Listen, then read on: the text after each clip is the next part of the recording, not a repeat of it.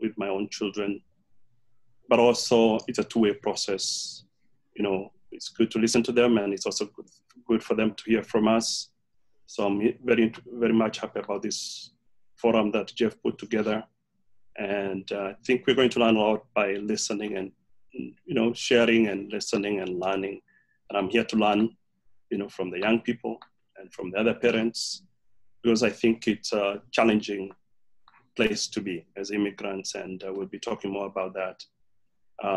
But I'm happy to be here, and I'm willing to listen and to learn, and also to share whatever little that I have. Thank you. Thank you, Dr. Mutonya. You're welcome to the forum. The next person is Shiro. Shiro from the Korea Mites Better Lives. You're welcome, Shiro. Hi, good evening, everybody. My name is Shiro Karanja from Clear Minds Better Lives.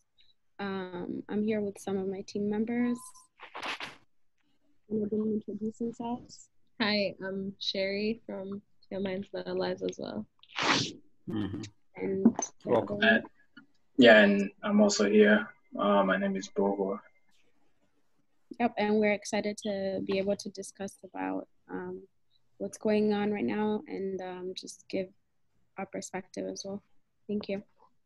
Thank you so much. You're welcome, Clear Minds, Shiro with your group. God bless you so much. And lastly, we have Brian. Brian, you're welcome. We also have Dennis. Yeah, Dennis. Dennis, yeah.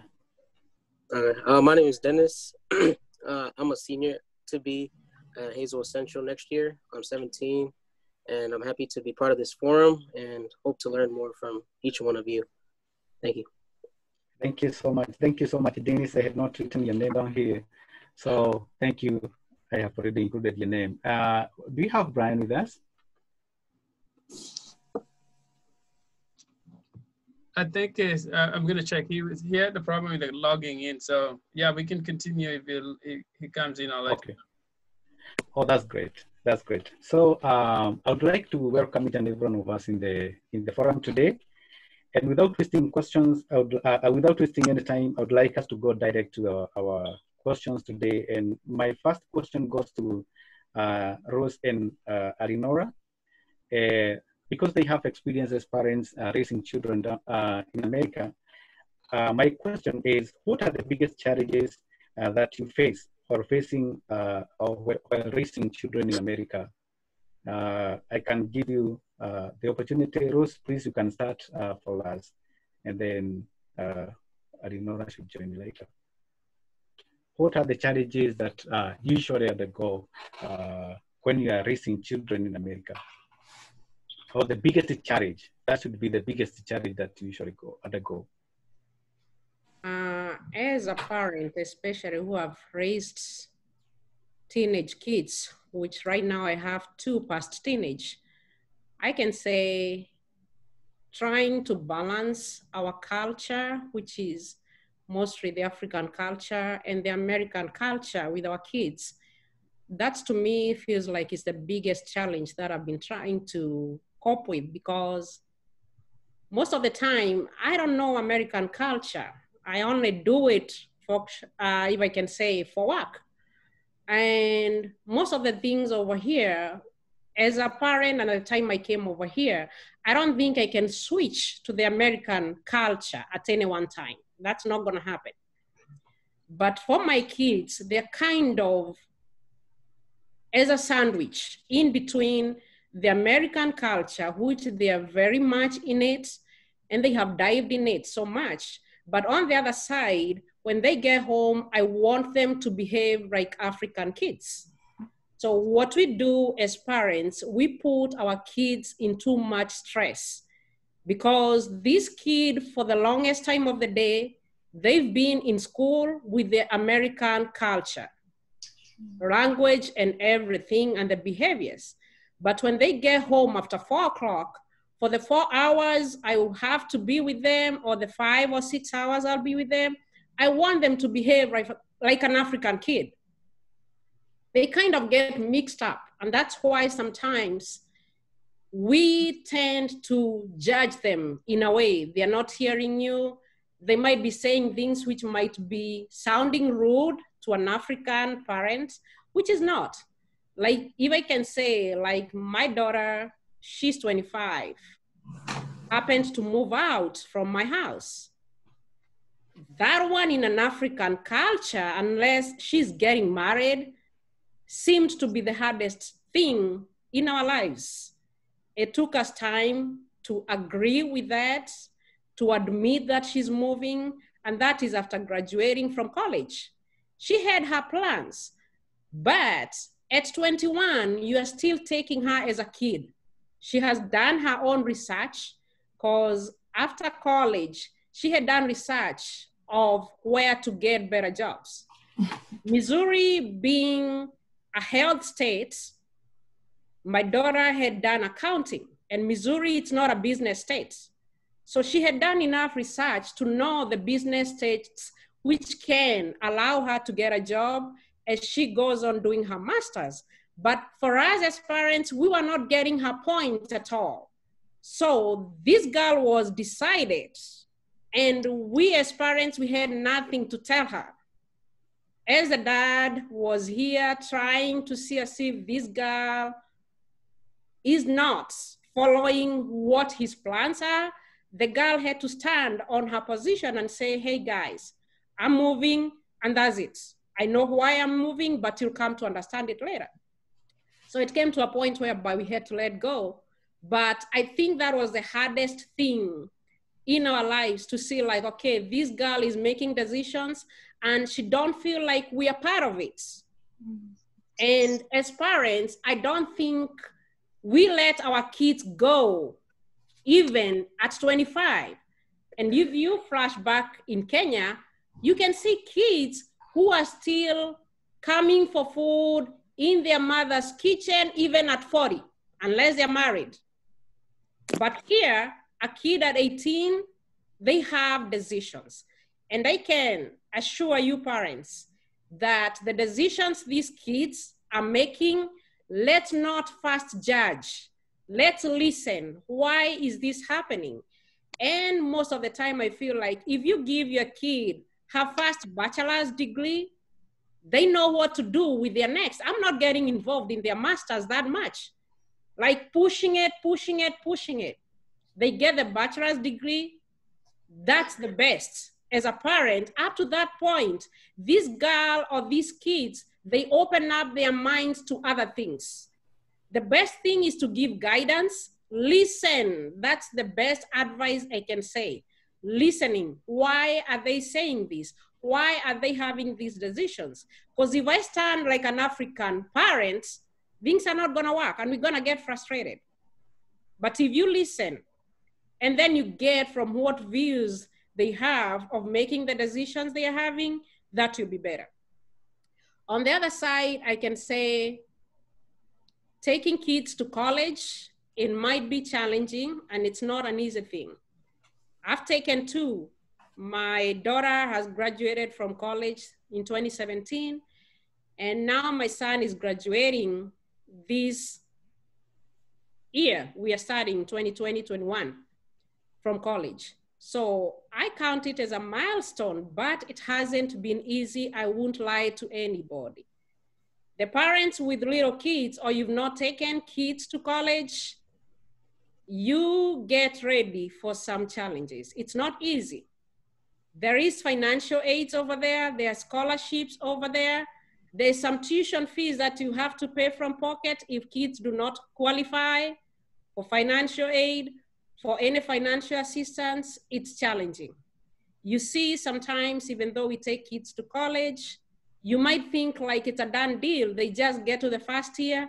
You think they're gonna go for 4 years without you digging into your pockets. No, that's not gonna happen. It's an issue of, we sit down, we see the way forward. So if you get financial aid of these amounts and the whole school year fees is these amounts, what are we gonna do with the rest of it?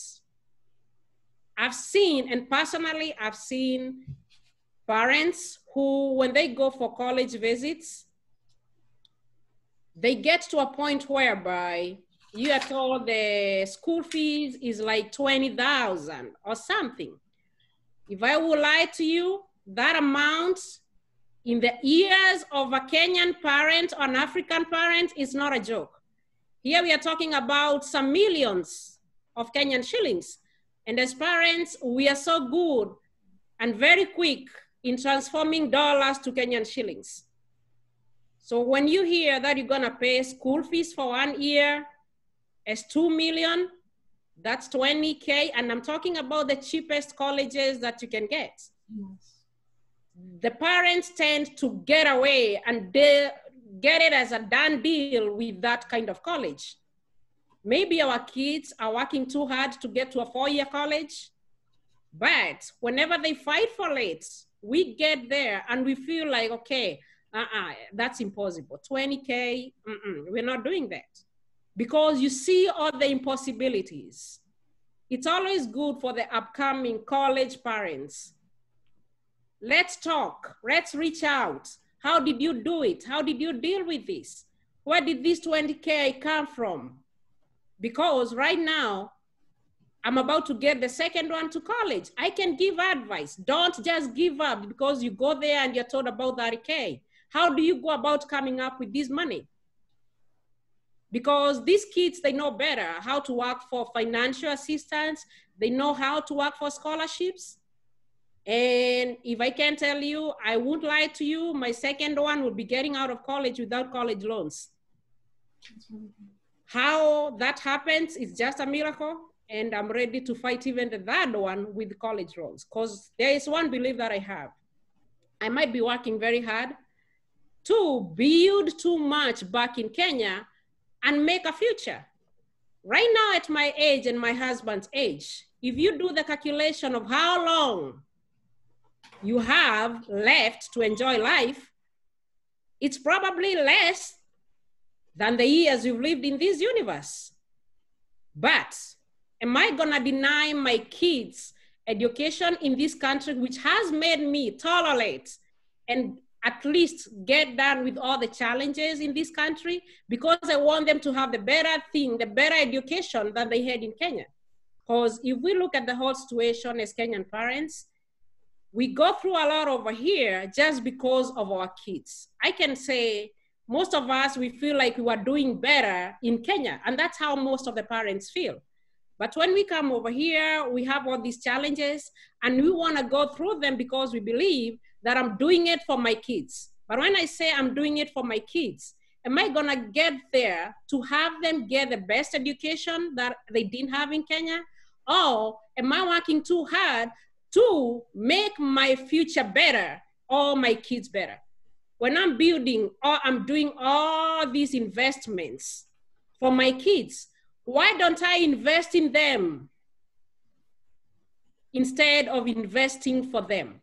If I invest in them, especially in education, I feel like I'll have done much more better than when I start investing for them. Because these kids, I'm not lying, I don't think they're gonna follow me when I go back to Kenya. I might leave them here.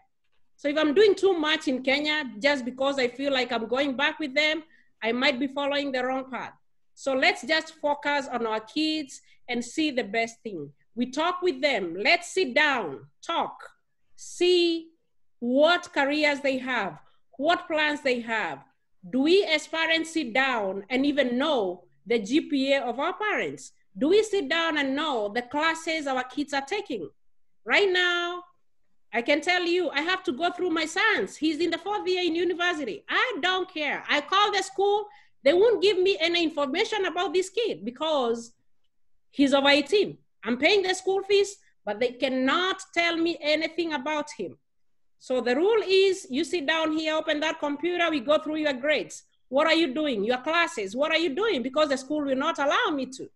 You are the one who knows I'm paying school fees, so you're gonna let me understand what you're doing in school.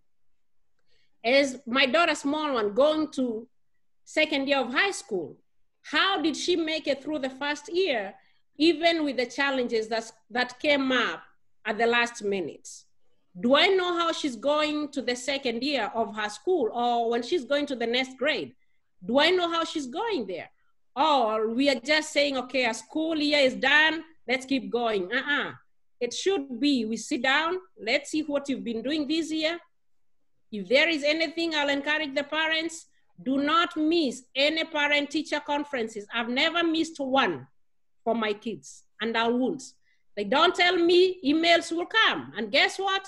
I'll get permission from work because I have to attend, and I'll attend until the last one. So let's not, because we do get information from schools, whether they want to tell us about it or not, we have the first-hand information. Let's just tell them, okay, tomorrow we are going for parent-teacher conference. They're not aware, they don't like it, but guess what? They don't have any control over that. But the most important thing to me, I feel it's like sitting down, talking about it, and let them know you are following. Let me not be a parent whereby I just say that my kid is in this year of college or is in this year of high school. Do I know which days that they miss school or not? Or mine is just to know, okay, they are, especially the fathers, it's only knowing they are in 5th grade or 6th grade. That's it. Do you ever attend that school to know what your kid is doing? No. And these kids, they know how to learn our minds. If we happen to follow, especially with schoolworks, they will know and they won't joke around. But if we are only parents who will be asking, okay, what is your next class? And then when they tell you 6th grade, by next week, even you don't remember. They will take advantage of such kind of issues. So let's just be at the tip of their lives, especially their education, which I've seen as the most challenging issue with everything. Otherwise, for now, that's what I can say about the challenges and what we got to do about them. Thank you so much. That is too much. Yeah, that's good. And I'd like to hear from Arinora and hear what is the experience from her side. In fact, that is so challenging, and I believe you're getting something. And because we have the youth here, and we have them, they are going to give us their insight and their story. Thank you so much, Rose Jenga. We shall also come back to you with another question. Arinora, sure. give us your experience. Absolutely. I would like to thank Rose. She spoke really well. And as a mother, I share a lot of the things she touched on. One thing I must say, like for myself, for Rose, and for a lot of young people here, when they saw the video, I'm sure there was a deep sense of frustration and anger and resentment because we're dealing with one and then another one, Central Park, and then this one. And it probably has led a lot of us to a tipping point. And for me, as a mother of a Black son, it's scary because even though we raise our children, like Rose just shared, and we try to help them navigate this life of, okay, you are African at home and you're American at school, and trying to merge both lives, we still fear for them. Because when a police officer stops a Black boy or a Black man on the street, they don't know you are African.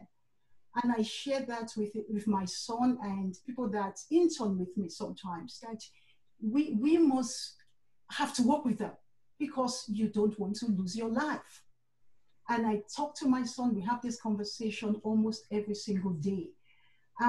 As a mother in America raising a Black child, a Black African child, I must tell you, it was difficult. I arrived St. Louis just a little over 16 years ago. And for me, coming from London, because I was raised in London, born in Nigeria, we did things differently in London.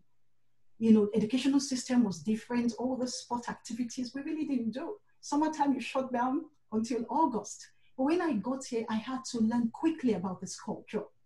I had to learn that, yes, I was coming from a country where I was a minority, but a minority in St. Louis was a bit different. People ask me a lot, oh, where are you from? I like your accent. And initially it was awkward and I wasn't sure whether I should be comfortable with that. But I knew I had a job to do, and I knew that a lot of these changes would have to come from me. And I have to see it as an opportunity to educate myself in this new society I'm in, how things are done, because I want to succeed here. I want my children to succeed. America is still a great place. So just touching a bit on what Rose said. Yes, we are angry. Yes, we are upset. We are frustrated, but all this energy, we must channel it to do good things. And I'm talking to a lot of young people right now. Get your parents to get involved. I know sometimes some of us don't have the luxury of 9 to 5. Some of our parents are raising us by themselves and they have to work and take extra shift. You can't fault them for that. They are trying their best to do the best they can. So you have to work with them. Where you feel like Rose said, parents need to engage more, encourage your parents. Don't hide things from them. They are your community. And I tell you, whether you are in elementary school or middle school or high school or even after college, we would experience different challenges. I'll give you a quick story. When my daughter was old enough to go to school, we enrolled her in a Catholic school. And because we've been having conversations with her, there was one day I was in the kitchen cooking. She said, Mom, how come I'm always asked to play the maid? I said, what do you mean you're asked to play the maid? She said, yeah, my friends always ask me to play the maid. I'm like, what does that mean? She said, well, other people get to change roles and play other people, but I'm always because she was the only Black child at the school. And to me, it was troubling because that's kind of how they begin to, young children, these kids were like 4 or 5 years old, but I didn't know where they got it from. So as a mother, I knew that I had to do something about it. The next day I went to the school, had a word with the principal, the teacher, and the daycare assistant that, hey, I had an issue bringing my child here because she was the only Black child. However, you assured me that you guys are fair and I gave you a chance. But I'm hearing this from my child, do something about it. Same with middle school. I'm sure all the children here have issues. What I say to my children is that, look, I would support you, but I don't encourage bad behavior. Teachers are there to teach you. They are there to educate you. Teachers are not supposed to be your friends. They are paid to teach you, and that's it. All you have is 1 year of your life with this teacher, and you don't have to see them again. Because some teachers are difficult to get along with. Some teachers will go out of their way sometimes to frustrate you. My son had that in middle school. He had a bit of that in high school, but I kept reminding him, this is not forever. So you yourself as a young person, let's help us to work with you. Because I didn't do much schooling in America. I only came here and did my master's. I don't know what it feels like to go through bullying in high school and middle school and all those challenges that you guys have to fight. So I think for me, and what has helped is that I've always encouraged my children, even at church, that guys, you must get involved. You must have these conversations even when it's not comfortable. You must encourage your community and support efforts like this. We don't have all the answers, but we are open to learning. And one thing I must say is that right now, for a lot of you growing up in St. Louis, there is hope. Vintendo for Africa, I think, is the best thing that's ever happened to young children, because you have opportunity to get engaged in the way that my son never did. You have the support of your community. You have people you can rely on. You have role model. And even for us as parents, we have these resources. Because for me, anytime that I'm having challenges or difficulty, the first person on my contact list is Jeff, or I call Zelipa, or I call my church, or I call my other mentors. Let's learn to use the resources around us. I'm going to give an advice that was given to me many years ago to parents who are listening right now. Was something a friend told me when I first got to St. Louis, and I was having issue with my son's class teacher then. She said, Arinola, sometimes as Black people, when they write to us and complain about our children and send us email, we are quick to pick up the phone because it's convenient. What did he do? Oh, okay. Phone goes down, conversation ends. But that paper that they've written to you via email or letter goes in your child's file. So learn to respond likewise. If the school writes to you or complain or have an issue with your child, don't pick up a phone and call them. Respond via email, because that way your response also goes in the file. And that was an eye-opener for me, because up till then, when I get, oh, he didn't do this, or oh, they got into altercation or whatever, I'm like, okay, well, my son is not like that, and what happened, and try to get to the bottom of it. But she reminded me that when they pull that child's file, they would only see the school's version, not yours. So learn to protect your child and make sure that we're following through as much as we can. I know as Black people, as immigrants here in America, it's hard because all of us want the best for our children. But our children also want the best for themselves, and we have to allow them to live their dreams and accomplish their own destiny. We can advise, we can guide, and we can always assure them that, look, no matter where you go in the world, Mama is here for you, Papa is here for you. And once your child have that assurance, I believe that, you know what, even if they make mistakes, they would come and talk to you about it, or they remember what you said to them. So that's kind of what I have to add for now, not to take too much time. Thank you so much, Eleonora. That's so much for us. And I think that you have very good experience. Both you and Rose, you have a lot of experience, and we shall be coming back to you. And I would like us to hear from Dr. Mutonya about the experience that he has, because he's also a parent besides being an educator. Let us hear from Dr. Mutonya, his experience on raising children here in America. Well, thank you. So much. And I think the previous speakers, Rose and Arinora, have touched on most of the major points that most of us go through. But just to reinforce a few that I think, speaking on what Arinora has said, is that we should be our best advocates for our children. I remember also somebody mentioning that to me, that we should show them that you have their back, you have their support, and they can always come back to you in case of anything, because this is a harsh environment. We came to this country, we are not very familiar with the American way of life.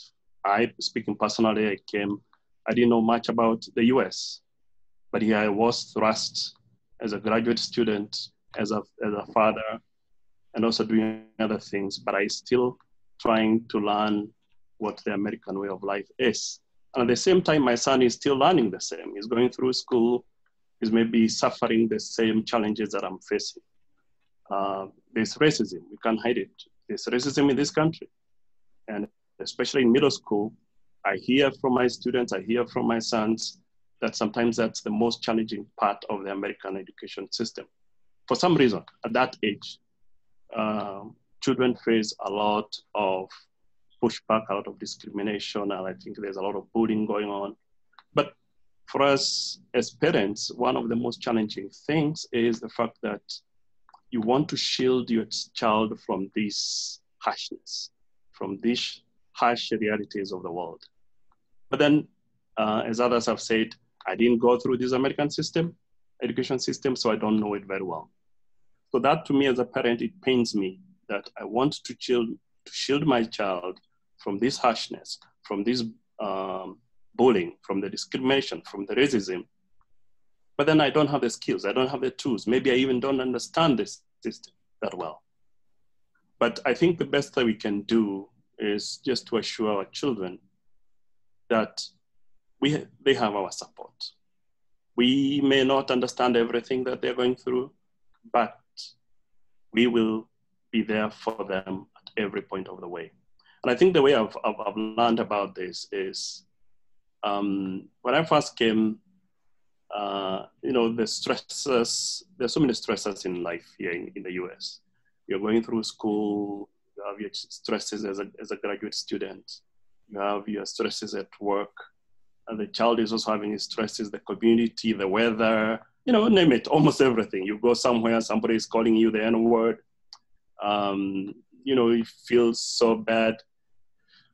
But I think what I realized is just to sit back and do what my father used to do. Sometimes I used to ask my father, when we were young, used to be my father and mother, they have gone to heaven, and may they rest in peace.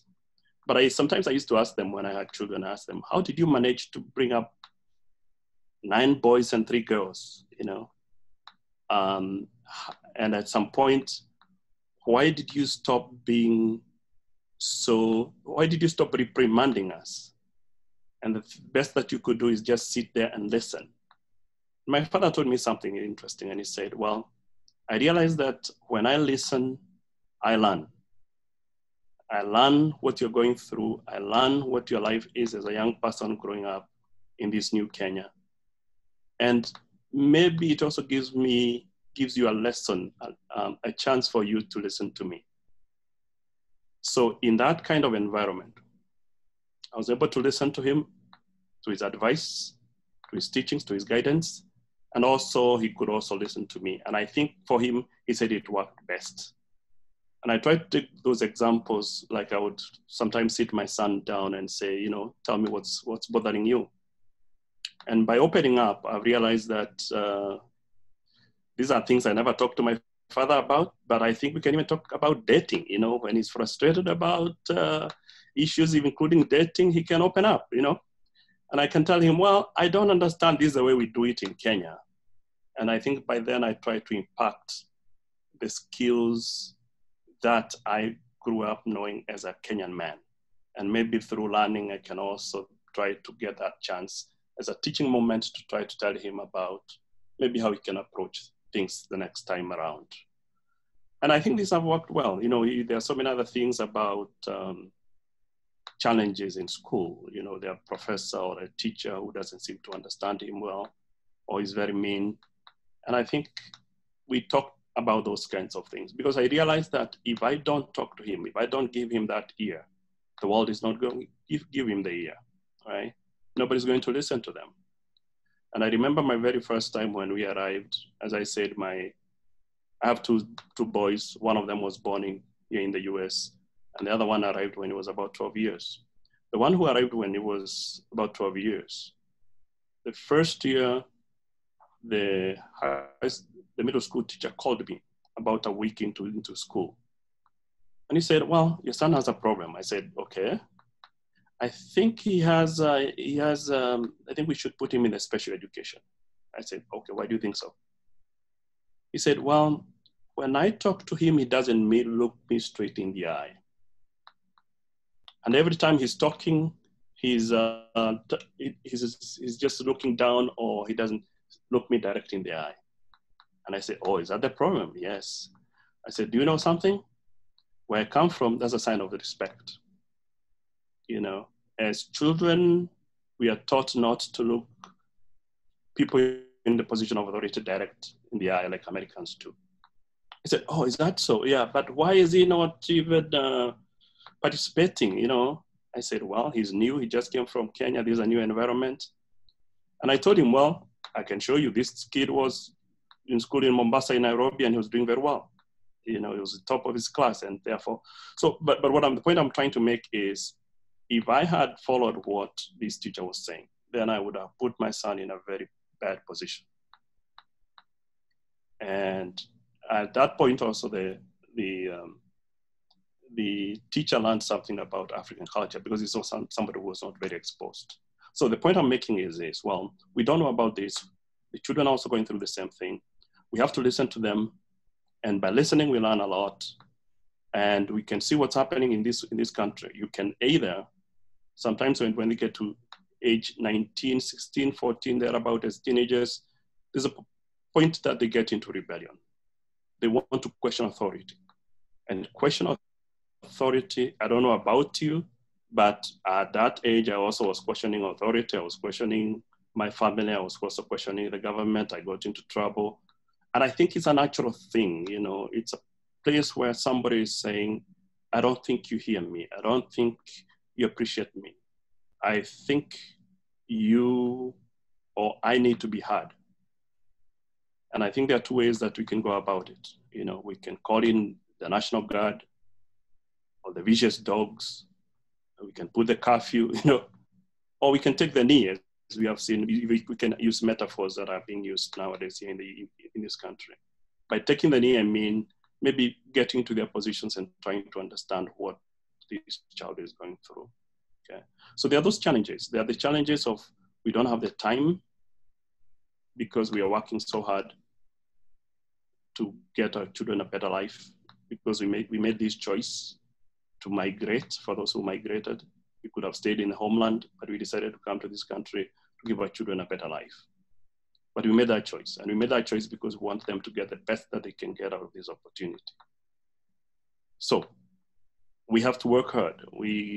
And by working hard, we don't have much time for them. And by not having time for them, they feel that we are abandoning them. But it's all, I want to assure the young people who sometimes they feel that we are so lost and we are gone. It's out of love. We want the very best for you, okay?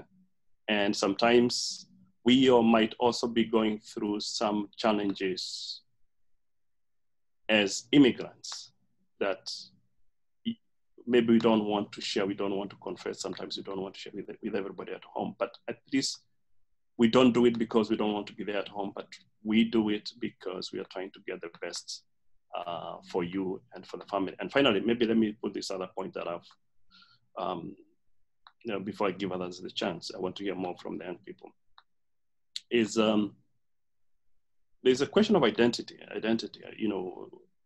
and sometimes part of what bothers us is a question of identity crisis. Who are we? Who am I? Right? Am I a Kenyan? Am I American? Am I a Kenyan American? Right? There's so many people define us in so many ways. When you come from Kenya, you're somebody of status. You're a mwalimu, you're an engineer, you're a doctor, you're somebody, you have the reputation from your family. But when you get to the customs at the airport, all that is gone. Then you become an alien. I hate that word a lot, alien, It's as if you don't belong in this earth, you're just something from outer space, right?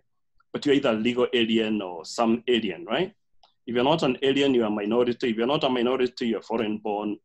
Maybe I do this because I'm a linguist and maybe language, I try to look at these things from a linguist point of view, but I think, and then when you look at the images, they saw the place that we come from, it's hunger, disease, death, and destruction. Some of those things sometimes they try to define us. And I think what we should try to do as much as possible, as parents and as Kenyans, as Africans, is to try to change that narrative, to define ourselves, right?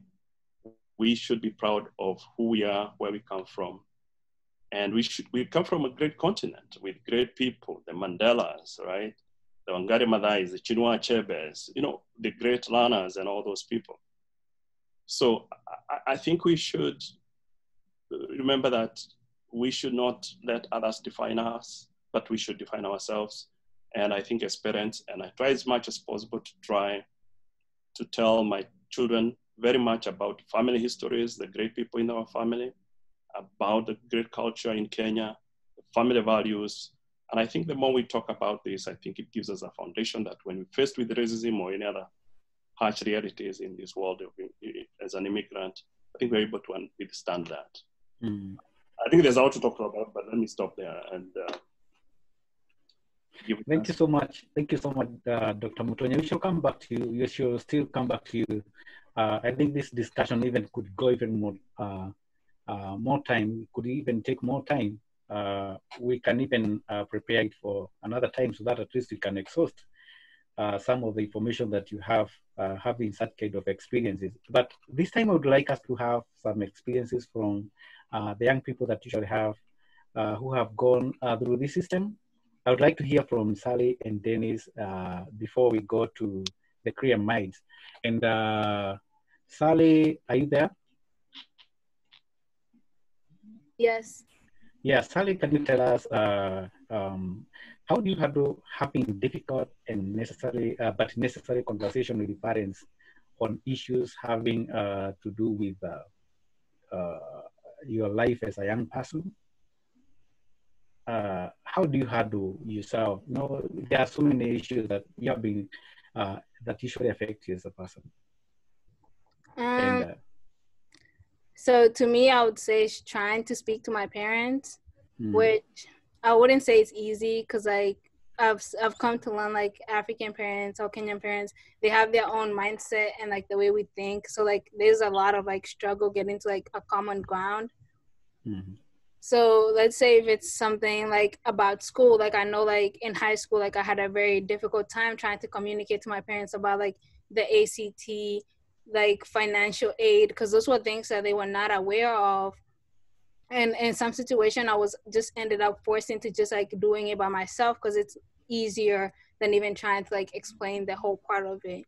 But to me, I would just say like just for me it was more trying to like give them up, like trying to teach it to them and like trying to like explain it to them. And like an advice that I would say to the parents is probably just giving like, as people are saying, just giving your kids a platform that you're listening. So not just like if I'm telling you about my struggle, don't just say, oh, I went through this struggle in Kenya, because it feels like you're diminishing that struggle that I had. You might be, maybe your struggle is bigger, but like let's say the struggle that I'm facing now, that would be like the struggle that I'm understanding, and I might feel like it's bigger. So like one of the advices is just trying, like I've tried to like communicate with my parents, just showing like give me that platform that you're listening, and don't try to like when I'm communicating just saying your experiences without giving me the platform to explain what I was going to explain. Mm-hmm. That's great. Dennis, what is the experience? I think my experience is pretty much similar to Sally's, is trying to, explain to them like our wants, because sometimes their wants isn't the same as what we want. Because sometimes a Kenyan parent will say, I want you to be an engineer. I want you to follow this way. I want you to go to college close by and not far away. So I think it's like more talking about trying to let them listen to you. Because I feel like parents, like Kenyan parents or immigrant parents, they try to have that Kenyan mentality of, oh, you should be a doctor, you should go to school this close by because it's cheaper. But I think if the parents will just like have that like sense of like, not a sense of, but just hearing us out, because it's our life at the end of the day. Because our parents aren't going to live forever. They will one day pass on to go to heaven. But I feel like if they can have that sense of just letting us take control, that we can, having us take control for our own lives, it will help us to become better people in society. Now, let me ask you, Dennis, do you have an opportunity to share with your parents issues concerning adulthood, or maybe issues concerning how you should handle yourself as an adult? Oh yeah, because we always talk about it every day, about how I should handle myself going out, making sure that I represent myself. Because they always tell me, once you leave the house, you're representing our family, our last name. So I think that's where I carry it everywhere. Everywhere I go, I make sure I carry my mom's and my dad's, my last name everywhere I go, because at the end of the day, it's whatever my character is, what they're going to see in my family's character. That's great. What about Sally? Sally? Oh, sorry about that. Oh yeah, I would say the same thing too. Yeah, so like as Dennis was saying, I've been taught like when I leave the house, I'm representing my family.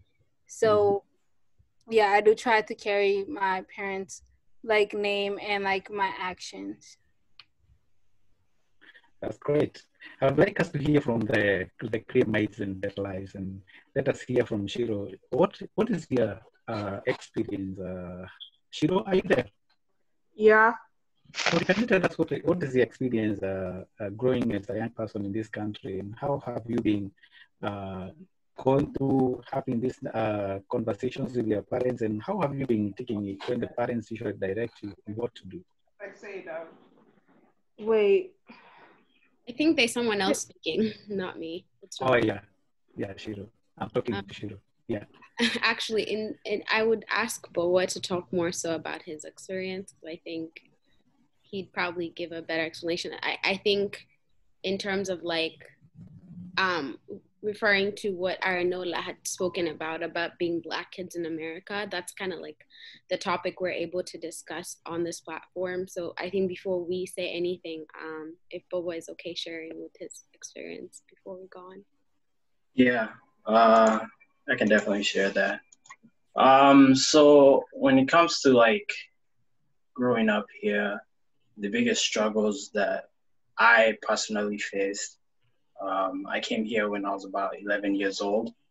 So I went through the American school system from middle school, a little bit earlier than that. So from middle school all the way to high school. And some of the biggest challenges that I faced were there was like the bullying based on my background. And it's important for parents to understand that our kids here also face like a different sets of challenges. But before I get to that, there's the challenges that I faced growing up here were kind of being bullied, but for I guess the skin color that I have. So that's something that I have personally faced. I remember it being so bad to a point where I would not ride the school bus. I actually stay after to kind of like do different activities and then take a later bus to kind of head home. Beyond that, the other challenges that I was facing, mostly had to do with identity. And I know the other kids have touched on this. There's always the struggle between, am I Kenyan or am I American? When you come home, you're Kenyan, but your entire day, you're pretty much in the American culture. You have to fit in within the American culture. So there's always this struggle that kids face of like trying to balance these two different identities. And I feel like that struggle makes it tough for our kids to truly know who they are. I think there's part of the parents trying to, and rightfully so, instill their tradition of, come from Kenya. We need to know our history, our languages. I speak both Kikuyu and Swahili still. So I understand the importance of that.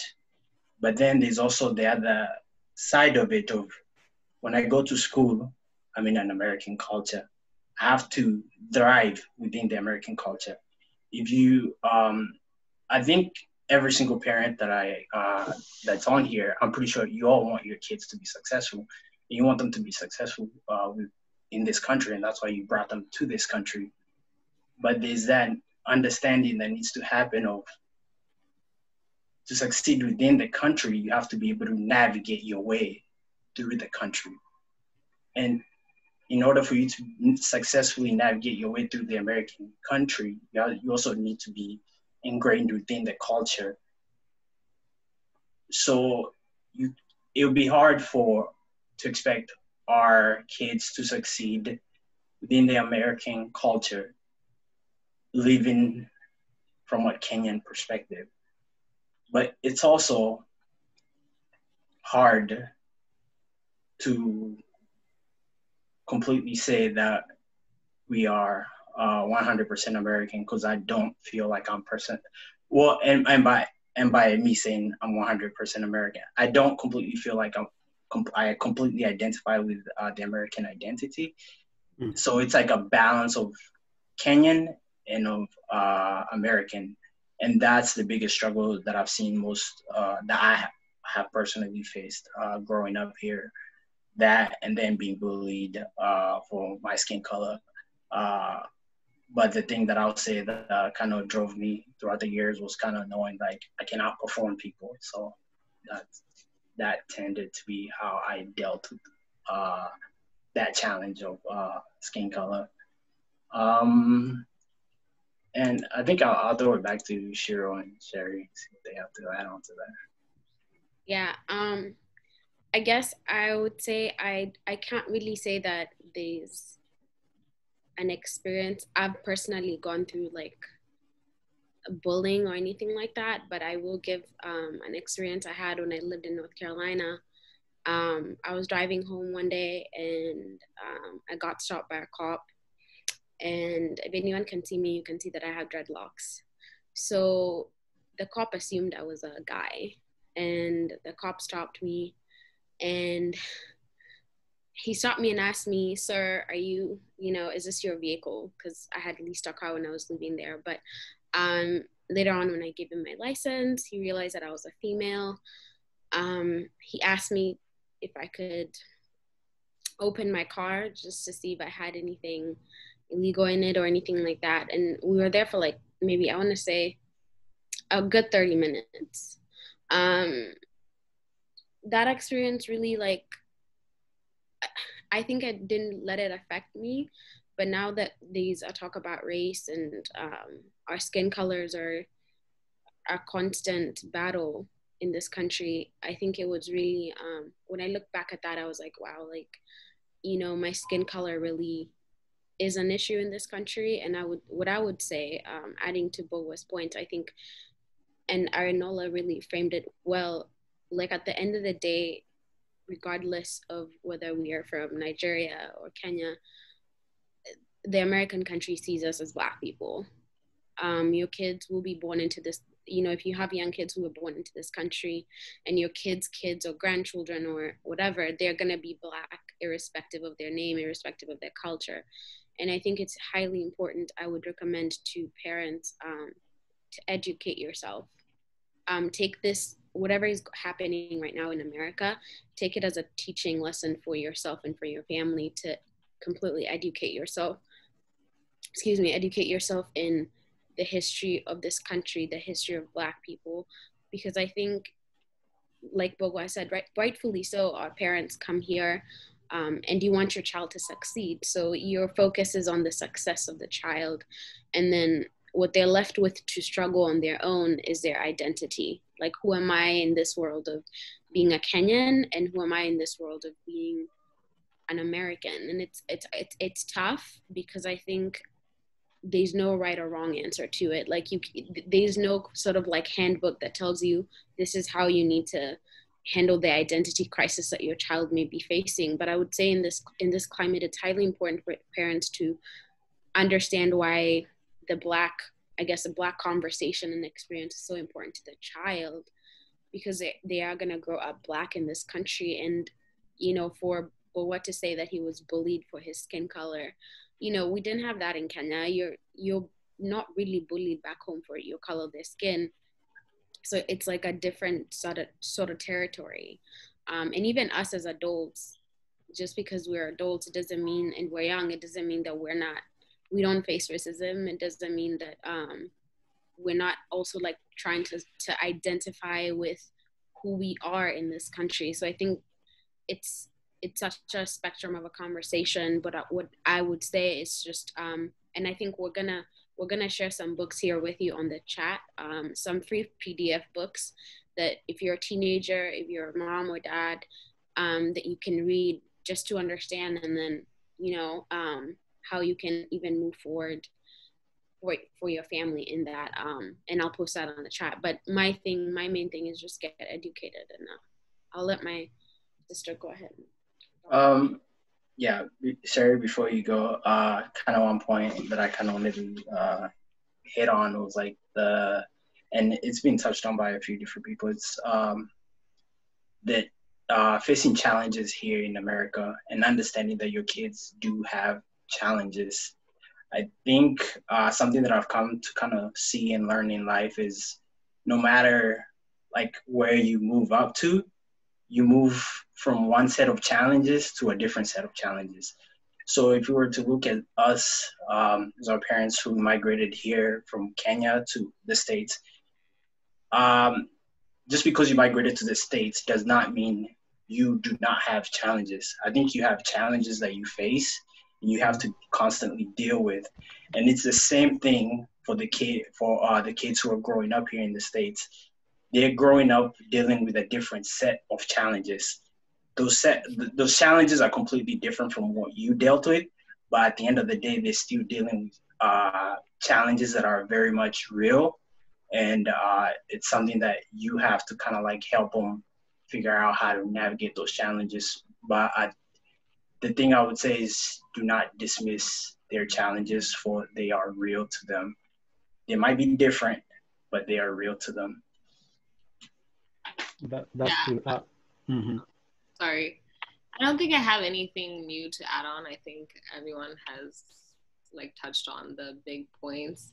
I would say for my own experience is that I think my relationship with my parents became better when they started to understand me as a child. And I always say that when there's an understanding between the two, it tends, I think from a child's perspective, I started to listen to my parents more when they started to understand where I was coming from. You know, you kind of think of like a job and you have a supervisor and maybe, you know, like you want to tell them that you have a problem. If they themselves give you that space and allow you and say, hey, if you have a problem, let me know, you're more likely to come and tell them the problem.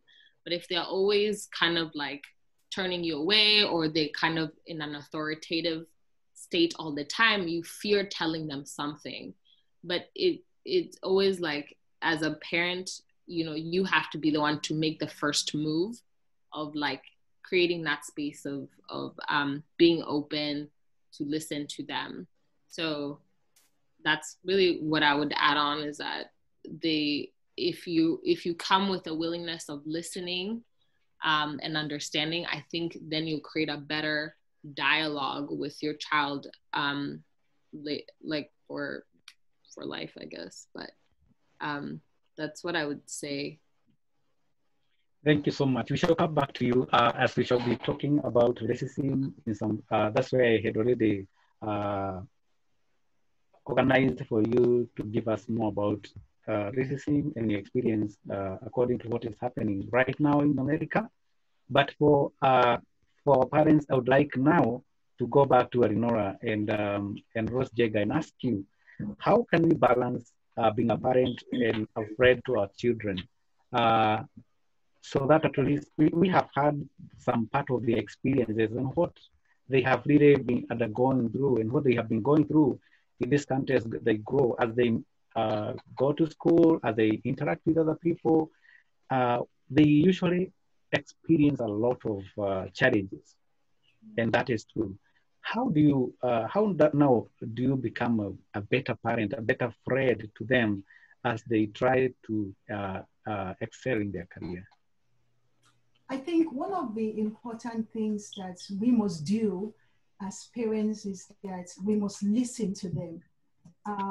And it's not listen, you know, it's not to listen and dismiss them, but listen and understand things from their perspective. You know, our children's concerns are real, their fears are real, their experiences are real.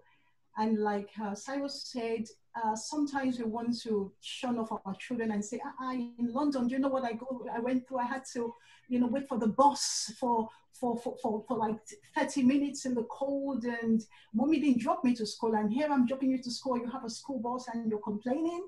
But they didn't experience what I went through, or they have their own experiences. And sometimes as parents, we want to protect our children and advise them. I learned many years ago that for a lot of our children, because we are so good at shielding them, they're not going to make the mistakes that we made. However, as children, they'll make their own mistake. And we should just allow them that room, because that's how you grow. You fall, you get up, you keep going. And I'm going to encourage young people here that we don't have all the answers. That's why we're here. We're learning from you, and we're making adjustments to how we parent. So bear with us, but we need that continued dialogue. And the protest is going to end. Protest is not going to go on forever.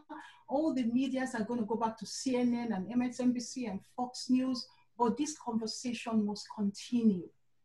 You must continue to engage us, engage your community, teach us what we need to do, how to do things. And also for the children, when we, from our experience standpoint, share things with you, don't dismiss us as old-fashioned. And I experience it sometimes with my own children, because you can see that, oh, that's not the best approach. But your heart is aching, like, I wish you would listen. But sometimes they want to experience it and they want to learn from it. And as long as it's not something that would destroy their life. And my prayer for a lot of our children and for the ones online today is that I pray you don't make an experience that would cost you your future. Because there are some experiences that you can't walk, mistakes that you cannot walk away from. But it's okay to, okay, well, I went to work late, I got told off, or, you know, I lost my McDonald's job, or those ones are okay. But when it's like a difference between getting involved with the wrong group and getting deported, that's a big one right there. So let us shield them, let us advise them, let us be open-minded. about our approach and just continue to learn. And we have fantastic resources in our community. Our children, they have their voice, they have the law that they can use. They have community like their church, Vintendo for Africa, and so many groups out there and so many mentors. Even Rose. Rose has an organization where she's sharing her experiences with mothers and youth and helping that to enrich her community. Let's get engaged. Let's encourage those people and continue to do our best. Thank you so much. Thank you so much, Adinora. And Rose Jenga, what do you have to say about this? Rose Jenga? Yes.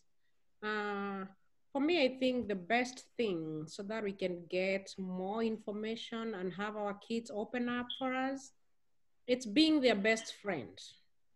I do believe in our African culture, mostly we do practice the authoritarian kind of thing, especially in our houses, which it's what we've been brought up in, and we tend to catch up and move on with how we've been brought. But that's not working so far. And not only here, even in Kenya, with the current generation, Generation Z, that's not gonna work. So the best thing I can say is to make our kids our best friends. When we make them our best friends, they will come to us, share whatever they're going through, have some fun with them, share even the deepest things you cannot think of. So as parents, how can we give our kids even chances? Like Dr. Motonya was saying there, do they come to us to talk about their dating experiences? If not, why? At what age, for example, as parents, did we start dating? If we did it, and when my kids get there, do I assume they're not dating just because it's not a talk which should not be in my house? No, it's a talk which should be there. Let me know, okay, my son, you come here, I have seen some girls get in here, you are friends, but let me just pinpoint something and ask you, hi, hapa ni nani? Wacha nijue, let's open these talks. Who among them is? When he goes out with girls, probably they're going for dinner or something, let me just throw something because that's a mama's voice. And remember, those are not your sisters. But are we having these talks in details with our kids? When we open up and become their best friends, we'll see like we'll be covering even sex education with them, which to us mostly, the African parents, we mostly think like sex education is not a thing that we talk about with our kids. When are they gonna know? They know it. Let's not just assume they're holy joes we have in the house. They know all these things. But if it comes from a parent's perspective, you'll be in a position to tell them the do's and the don'ts. When I did this, I made this mistake. When I did this at this age, I did not achieve my dreams. So let's talk about it so that they can open up more. They come over to talk about the LGBT issues, and this is too much with our kids, especially now the 15s and younger. If I talk about 15s and younger, they come direct with a question which you have to look for answers. But are we prepared as parents to talk about all these? Because it's happening. When we come over now to see whatever is going in our country, am I open to my son, who is a Black son? And I won't hide it, I have a Black son.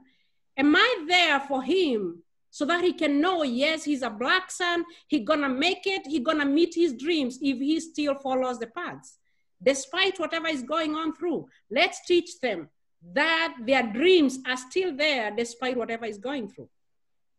Early this week, I happened to, but I'm not very sure whether we're gonna get there to racism. I happened to do an interview with some 3 boys, aged 21, 22, and 23.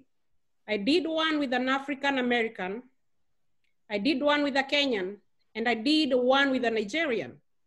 I just wanted to know their experience or the interaction they had when they was first pulled over.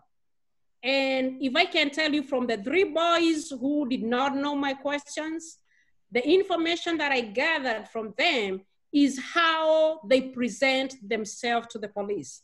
It's not the case, because the first thing the police stops you or pulls you over, maybe because of your skin color, or maybe an issue you had. But when they approach you, how do you present yourself?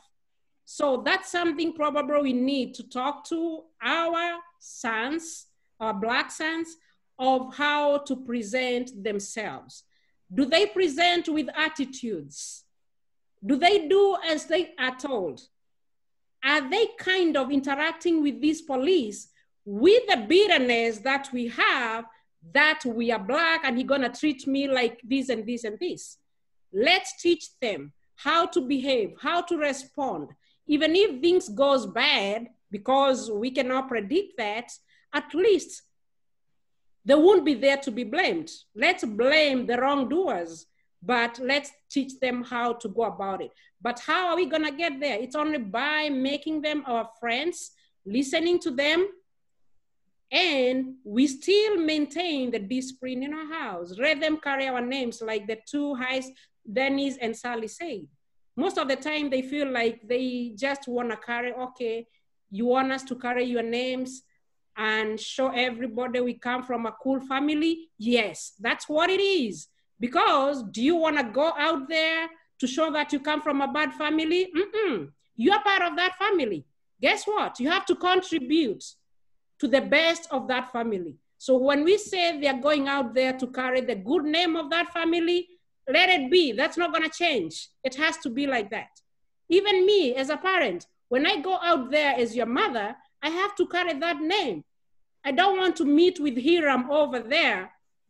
Then he looks at me and wonders, is that Mama Jeff?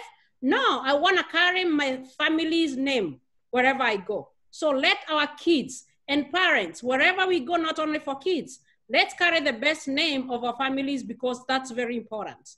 It's not an issue of failing, but let's carry our family values high as we can. Thank you. Thank you so much. Thank you so much, Rose and Nora. I want to go to the group chat and just inform those people who are our participants from the other side. Shiro has written, parents know your children, listen, i.e. have active listening and taking action too. Please try not to judge them, as the children go through the things that sometimes they can't put in words. It's a long, okay, she's trying to encourage the parents to listen to their children. So she says, please try not to judge them, as the children go through things that sometimes they cannot be able to put in words. Ask them if what they think about the matter and what they would have done to build and to help in critical thinking. That is Shiro who is saying that. And then there is a person by the name Geoffrey Santet is saying, when we share about our past dark moments, we are able to advise them better. So as we shall be continuing, please just put some message on the chat, and we shall be reading and activating our discussion, so that at least we can see how we can be able to help each other. I wanted us to talk about racial injustice, but that's a topic I wanted to be handled by Shiro and her group. But before then, I would like us to come to the career, because we have really talked about the life, and it's good now to talk about how we can help our children and how we handle our children on issues concerning the choosing of their career. And I would like Dr. Mutonya to tell us, how can we build and how can we equip our children with the necessary skills needed to handle the discrimination and racism in America when they are choosing their career? Now, when they come to the university, or when they are choosing their career, how do we handle the situation whereby we have really understood that they come from a different background, they are looked down upon sometimes, due to the color of their skin. But how do we help them? How do we equip them to get the necessary skills necessary for their lives? Dr. Mutonya, are you there, please?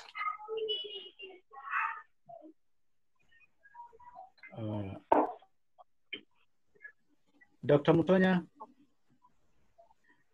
So if the doctor is not there, maybe we can try, maybe No, we can. logging in. Yeah, thank you so much, doctor. Thank you so okay, much.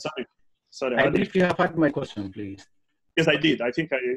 Sorry. Thank you. Yes, before I answer that, I think I know Shiro had mentioned about some books that e-books that she's sharing, and there's one particular book that has helped me so much understand about the American way of life, especially among Black children. Yeah. And there's this book called I don't know whether you can see this by Ta-Nehisi Coates. It's called Between the World and Me. It's a Black father writing to a son about his experience with racism in the United States. It's a bestseller. And I remember my university actually recommended this, required all incoming freshmen to read this and discuss it. I think it has helped. Another book that might be of help, I think, is Chimamanda Ngozi's Americana. I'm sure many people have read that, and I think it's very wonderful. And of course, Ngugi wa Thiong'o's The River Between. Those three books can help us in understanding culture. I pick those books because the question of getting to come to the university and choosing careers.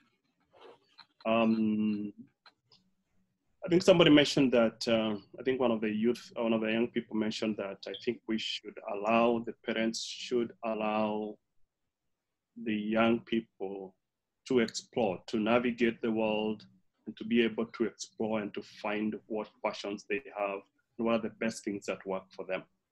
And I agree with that. I think it's in a sense all that we can do. And I think Rose said this. I think once we get our children to the university, ours, we pay, we help you, we build a foundation, we get you to the university. And the university is a place of exploration. We always have this joke that when we have the freshman class, every freshman that comes to Washington University claims that they're pre-med. Everybody, but they are not supposed to choose their major until the sophomore year. But by the sophomore year, then you'll find somebody, no, I'm not doing education, I'm doing African American studies, I'm doing something else. But the thing is, I make that point I say that to make this point that I think as parents, we should allow our children to explore and see what their passions are. This is our country, unlike in Kenya, where you had to do particular degree courses to be able to make a good living. Here in this country, you could be pursuing anything and you become very good at it and you're the best at what you do. I always tell people, I'm a good example, you know. I studied Kiswahili, and when we were studying Kiswahili at the University of Nairobi, people are laughing at us. Hey, what do you think you're doing in Kiswahili? Where do you think you go in the world? And I'm sure we are 10 of us in that particular year. And everybody was doing engineering and others, but I think I was very passionate about Kiswahili and I loved it. And I think I always tell them, you know, it has paved my way. If it wasn't for Kiswahili, I wouldn't be teaching at WashU for the last 20 years. And we have published my books. I would not have done the things I did because I had a passion for it. But the thing is, I think the great thing that our children have in this country is they have all this broad range, this cafeteria of courses to pick from.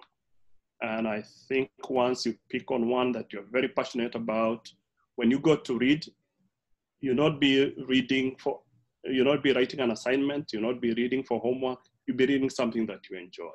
And if you read something that you enjoy, you become very good at it and you excel at it.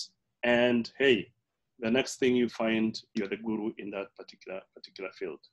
So I know it's challenging for parents because then we say, well, we are paying all this tuition and we pay this tuition, and how can you pay this tuition and do African and African? African American studies? How is that going to help you, you know? But, you know, there's so many opportunities out there. You know, even the Googles and the Microsofts and Apple and Tesla and NASA, they don't just need engineers and scientists. They need also people who are good in the humanities, in social sciences. Because when you look at Facebook, it's not just Facebook. You also want to see what's the impact of Facebook on human interaction and all this. You need sociologists, you need anthropologists, you need people to write the language, you know, and so many other things. So that's a point I've been making, and I think in some of the forums that Jeff has asked me for, and I've always made this point, you know, let's give them that space. And I think we can guide, but don't let's say you must do this, must do this. I've seen students who have been forced, they come sometimes to my office shedding tears, you know. I mean, engineering, these courses are too difficult for me. I can't do it. My parents are just forcing me to do it. These are American. These are Americans, actually. And I can't do it, and I'm not able to do it, but my parents will not understand. So let's allow them. Let's give them that leeway. Let's give them the leeway to make those choices, and let's trust in them. Let's guide them.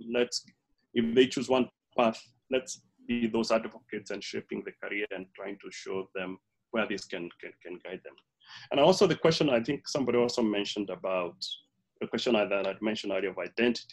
And it becomes a big problem of, are we Kenyans, are we Americans? You find, if you look at the American system, and I think I'm talking this from experience, where my sons have gone, elementary and the middle school, these children are fighting so much to language.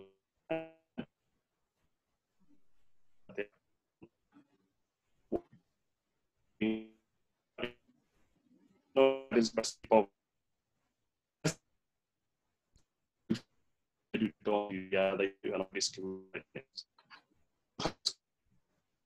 a little bit more relaxing, and I think so.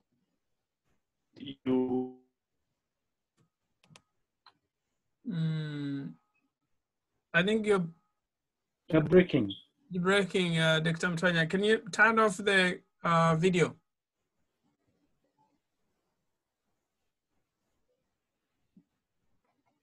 Yeah, I thought it's the internet on the side, my side. Okay. Yeah, I think it's if it's on, you can turn off the video. It's for clarity, so it is a bit more clear. Yeah. Okay.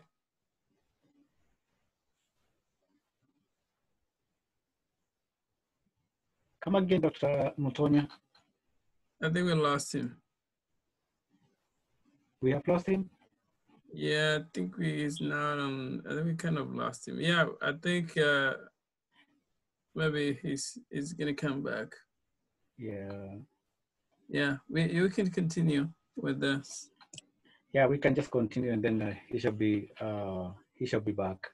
So I wanted us to talk about a little bit more on the careers, and then so that we can give the young people on the career mind that arise to talk more on the racial injustice. Maybe I want to hear from the parts of the parents and about this issue, mostly from Susan, Rose. How do we keep our children motivated in the selection of the careers that they need to take? As a parent, do you guide them or do you give them a chance? Let me say, like, most of us, we as parents, the best thing is to listen. I don't want my kids to do what I'm doing. Being a nurse in America, that does not mean that was my career of choice. I was a teacher in Kenya. And when I came here, I figured out teaching is not my thing in this country. I cannot handle it. I'm used to the cane thing, which I'll go to jail over here. So with that being said, when kids go to high school, I do believe we need to start modeling their career minds to start thinking on what do they want to do when they grow up. most of them, they start saying things when they were little kids, but as they grow, you hear them, they admire this and this, they admire this person, but what is in their mind? What do they want to do? So in high school, especially the first year, I want to know, what do my kids want to do? What is the career path that they are following? That way, in high school, the third year, they start working on their career path. Because if they get to 12th grade without knowing what they want to do, they might waste even their first year of college because they do not have a goal. So to me, kids, when they're in high school, they should have a career path of what they want to do. They might not be specific, but we have the business path, we have the health careers. So even if they'll have a broad base of the line they want to follow, let us give them that chance of exploring the path they want to follow. That helps them in a way, even when they get to college, the first year, they start taking classes whereby the classes which are basics for their career path, even if they feel they want to change the major, they won't get out of their career path. What I mean is, like, you find like in the business industry, the accounting, the first and the second years of college, they do the same classes. So even if your kid was interested in accounting and they feel like, okay, when I get to my second year, it's kind of accounting gonna take me too long or it's too hard for me, the classes I've done in my first year are not gonna get wasted. The classes I've done in my second year are not gonna go to waste. I'll still use them for my third year and my fourth year, because the first and the second years are mostly the prerequisite years. But am I gonna waste them? But if this kid thinks like they've been in the business parts or the accounting parts, and then all of a sudden they think like they're gonna change to health careers, that's gonna waste most of the classes they have. So in high school, let's encourage them to talk about their career paths. It might not be clear, and let us not judge them to say, I want to be this person. I want to do IT.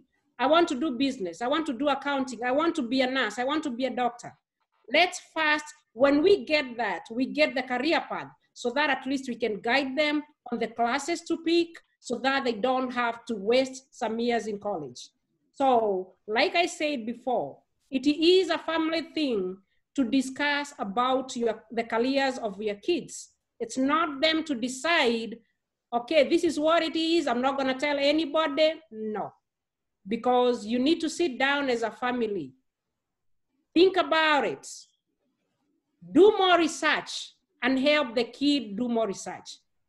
But I should not tell my kids, okay, nursing is worldwide, you'll never lose a job as a nurse, so Sally, this is your time, you're gonna do nursing because you'll never lack a job. No, they're not gonna get to health profession because I'm in there. Let them choose and you help them with ideas, with more research. And if there are people who have been in that career path, get close to them, get more information on how to go about it. And some people are so open because they'll tell you, I did this and I messed up somewhere. So if you do this, you might not do like I did.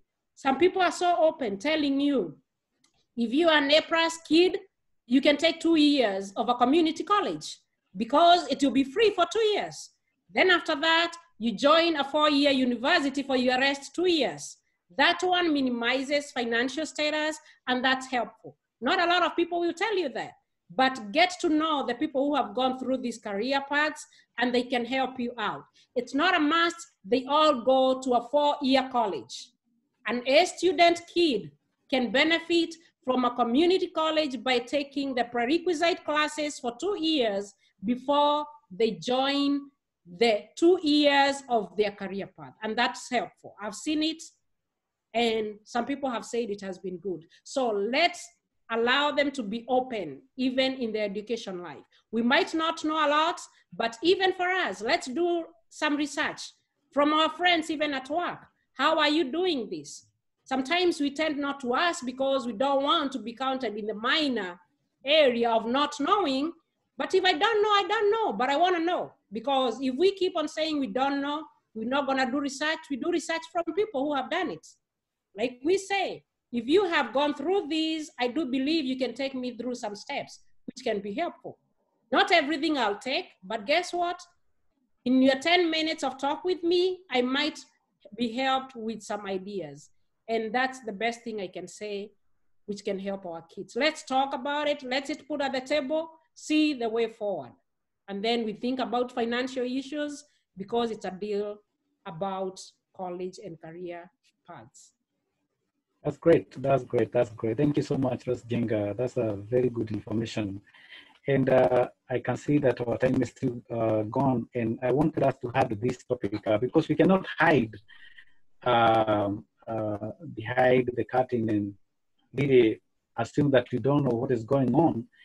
I'd like us to talk about this issue of the protest and what is happening in the country. And as a parent, Rose and Eleonora, I would like you to tell us, how do you talk to your children or to your youth, to the youth about the issue, this issue of protest, and how to handle themselves now, because it is something that is going on in the country.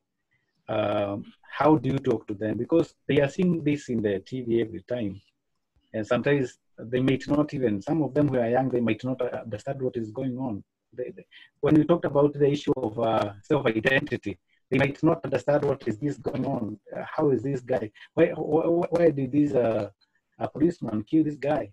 And it might be a very difficult topic to handle to a child or to explain to a child. But from a perspective, from a parent perspective, probably you can tell us how you talk to your children, how we should talk to the children and the young people about this issue. Before we go to the Clear Minds, Better Lives, who I wanted to talk more about this. Can you tell us from the parent perspective, how do you talk to the children about the protests going on in the country? Well, I mean, what I have been doing since all this came to light is encouraging my sons and my daughter to have that conversation with us. Let's get into their head to see how, as young people, they are feeling. Actually, both our two sons, my 27 years old stepson and Richard, who is 22, because they've had their own experiences. And it's important we are able to help them walk through all the emotions that they are feeling right now. Because you don't just want your child to feel angry and have it all shoved up inside. There must be a positive way of expressing how we feel and making ourselves known. Is there civil right? Protest is good, peaceful protest is good. So I encourage as many young people that can get involved to do so, but to do so safely. You don't want to be out there when it's dark and there's chaos and agitators. It's also important that we begin to get involved in forum like this so that we can begin to strategize. What do we do when all the cameras are gone? What do we do when all the protesters go home? So those conversations for young people must be had. We must encourage them to get involved. We must encourage them to use their voice when they are treated unfairly. Like I was telling my daughter yesterday, I said, you know, it starts from school. When you go back to school and as a 12 years old, somebody may shove you or they may speak to you in a way that you really didn't like. It's not you retaliating, oh, shut up, you shut up. What you can say is that, you know, use your voice. I don't appreciate you talking to me like that. That's where it starts. And then it goes from there to where you are getting involved in student organizations at your school, and then on and on. It's important also that as young people and for young boys, let us learn to work with our African American brothers and sisters. Because sometimes their ways are not our ways because we are impacted by our African culture. So we maybe are a bit more scared of our teachers because mama is going to go to school and start speaking that African accent and they don't want to be embarrassed. And maybe we have a different view on education than they do. it doesn't make them lesser than us. We must begin to work hand in hand with them, understanding that what affects them affects us. And we must support the Black Lives movement, because we are all in this together. And sometimes young people may have, they have energy and very idealistic, but put it in perspective. Our young boys, don't forget that we live in a society where it just takes for one mugshot and life is gone forever. So be careful of Me Too movement. They are out there. I know when we had this discussion a few months ago about the Me Too, trying to encourage our young Black boys to navigate relationship. A lot of them said, I'm even scared now of I don't even want to date anymore because, anything is, hey, me too, me too. But parents don't want them to get married. They want them to give us some grandchildren. So those conversations are important. Those educations are important. And we must make sure that we continue to engage in this manner and empower our youth. And they know that we are here for them. The church is here for them. Vintendo for Africa is here for them. Parents are here for them. Their mentors, their teachers are here for them. And use all those resources to make your voice known and make an impact in this country. Because America is still a good place to be. And we're lucky that. Thank you so much. Thank you so much, Nora. Thank you. That's so important because it's what is happening and we have to inspire them the right way. Geoffrey Santet is saying, we appreciate the migrant professionals in the community for the good support and mentoring our youth and parents. Encourage your kids to be involved in mentorship and youth leadership programs at school and in the community. And thank you so much for what you are doing. We really appreciate you. So thank you. I would like us now to go to Shiro in her group. And I would like Shiro to tell us, Shiro, are you there? Yeah, we're here. Thank you. Now, Shiro, I want now to give you this opportunity and tell us now, clear minds and better lives. Your young people, you have now the experience of what is going on, and you've been talking to young people. Last time when you were here, in the last forum that we had, you really talked about the issue that is going on, and it's as if you had already seen. It's as if that you had a foresight of what is going to happen, or what was going to happen, and we really appreciate that. Now, what is your take on racial injustice in the US, and how do you handle racism and discrimination at work and school? I want you now to handle this now from the perspective of clear minds and better lives. Three of you.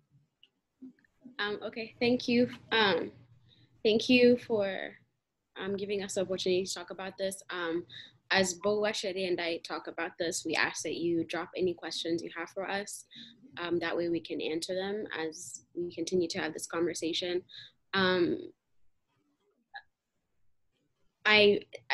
don't think the question about how I handle racism, I actually don't think I have an answer to that, because I think there's a lot of anger that sprouts up. I've worked in places where I've only been the Black person in those work areas. And I think Shadi and Bowa will agree with me.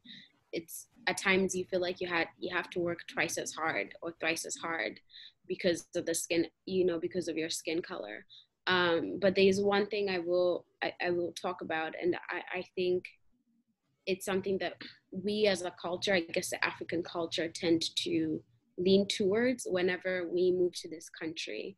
And it's a perspective or perception that, we should separate ourselves from African Americans because sometimes we feel like we're the better Blacks, if I may say.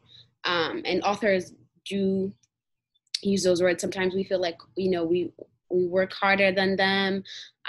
We talk more appropriately than them. They're all the stereotypes that we've navigated. But then recently, my sister, Bowa, and a group of friends of ours, we started a book club, and we've really gotten to understand the Black American perspective and also try to understand how we fit into that picture. And like I said earlier, at the end of the day, we're still Black, irrespective of our background, which is the Kenyan background. But I do want to say that for me, I think there's a lot of unlearning we have to do as a community. And that begins with us not saying, to understand racism, you have to unlearn the aspect of what you've been told about the Black American community. That way you can understand how race itself plays towards yourself. And a couple of things would be probably, unlearning how we perceive them, unlearning that we are one, instead of always navigating towards that perspective that, we're Africans and we're not African Americans. Because like, I think Dr. Mutanya was saying earlier, like the kids that you have, or Joffrey was saying, like the kids who are born here, they're always going to consider themselves African American. So I think with the climate that's going on right now, I think as Kenyans, or as Black people, because we're Black, we have to be in with the movement of Black Lives Matter, because it could be one of our brothers, it could be one of your sons, it could be one of your friends. I mean, it could happen to anyone. We personally know guys in our lives who get stopped by cops just for being in white people's neighborhoods. We know guys who get stopped just because of their skin color. Personally, we know them. And when something like George Floyd happened, I think for me, I went straight into like worry mode for someone like Bogwa, or like any other male figure, even my own father. Like, you just worry because you do not know if that's going to be the next person because of their skin color. So I think, like I was even emphasizing earlier, it is so crucial and important and vital that we actually do understand the history of this country. When we move here, there is that perspective of like, we're told what to think and things of that nature. But I think it's upon ourselves to educate ourselves and learn what racism is, because it just doesn't affect the Black African community, Black American community. It affects even the African community at a large. And I'll just leave it there while I let the others talk. Yeah, so I think for me, it was a little late when I started to like engage with the Black community outside of the Kenyan community. I think it was after Michael Brown had passed away. And there were all these riots. And so I took it upon myself to raise awareness and to learn like what is going on in the Black community. Now, the higher up you go in terms of profession, the less of your color that you see. And so one thing I noticed about myself was that even though you are competent in the job that you are in, sometimes you lack that confidence, and you don't even know that it's called imposter syndrome. So there's this thing where when you're amongst a lot of white people who are educated, sometimes you feel less than, and sometimes you may feel that you don't deserve to be at that table. But it's really it's because of you've internalized all those racial stereotypes, and you have to unlearn them. And so if you're not confident in those spaces, because you are essentially the only Black person, sometimes you feel like you have to represent everyone. Whether sometimes it's unconsciously, you don't even know that you're doing it, and you find yourself overcompensating for things.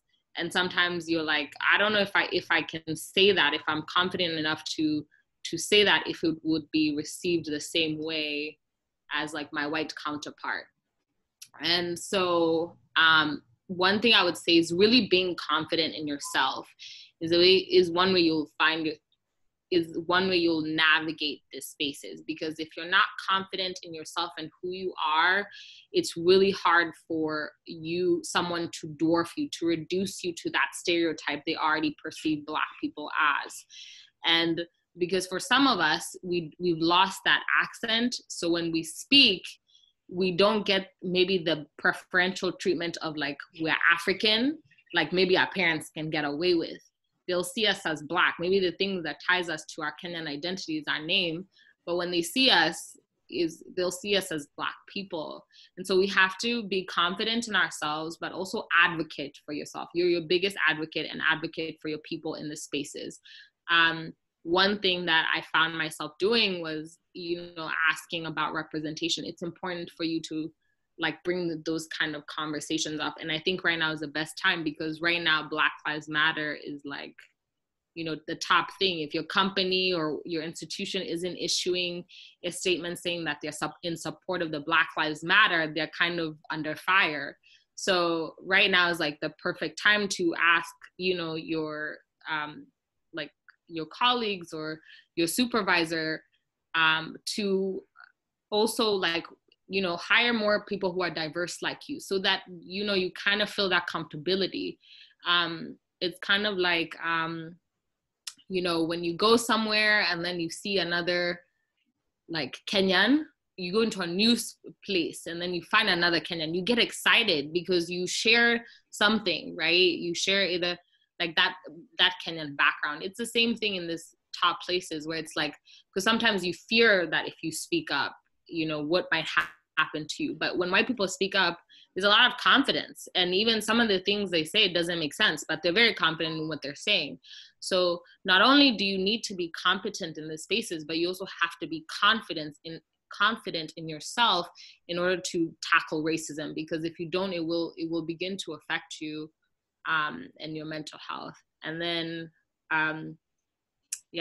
that's what I would say. How would you say they need to get to the confidence part? Is it? It's a work in progress. I think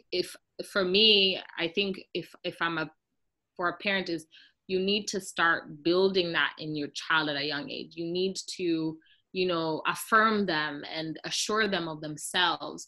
When they ask questions, allow them to be inquisitive, allow them to ask you those hard questions. Because when you tell them no, when you kind of dismiss them, like the parent, someone said earlier, it's you're not helping them build confidence in themselves. They're not going to find their voice. They need to find the power in their own voice, because this society is an individualistic society. It is not a collective, back home where, people even in their job places, they're afraid of their boss.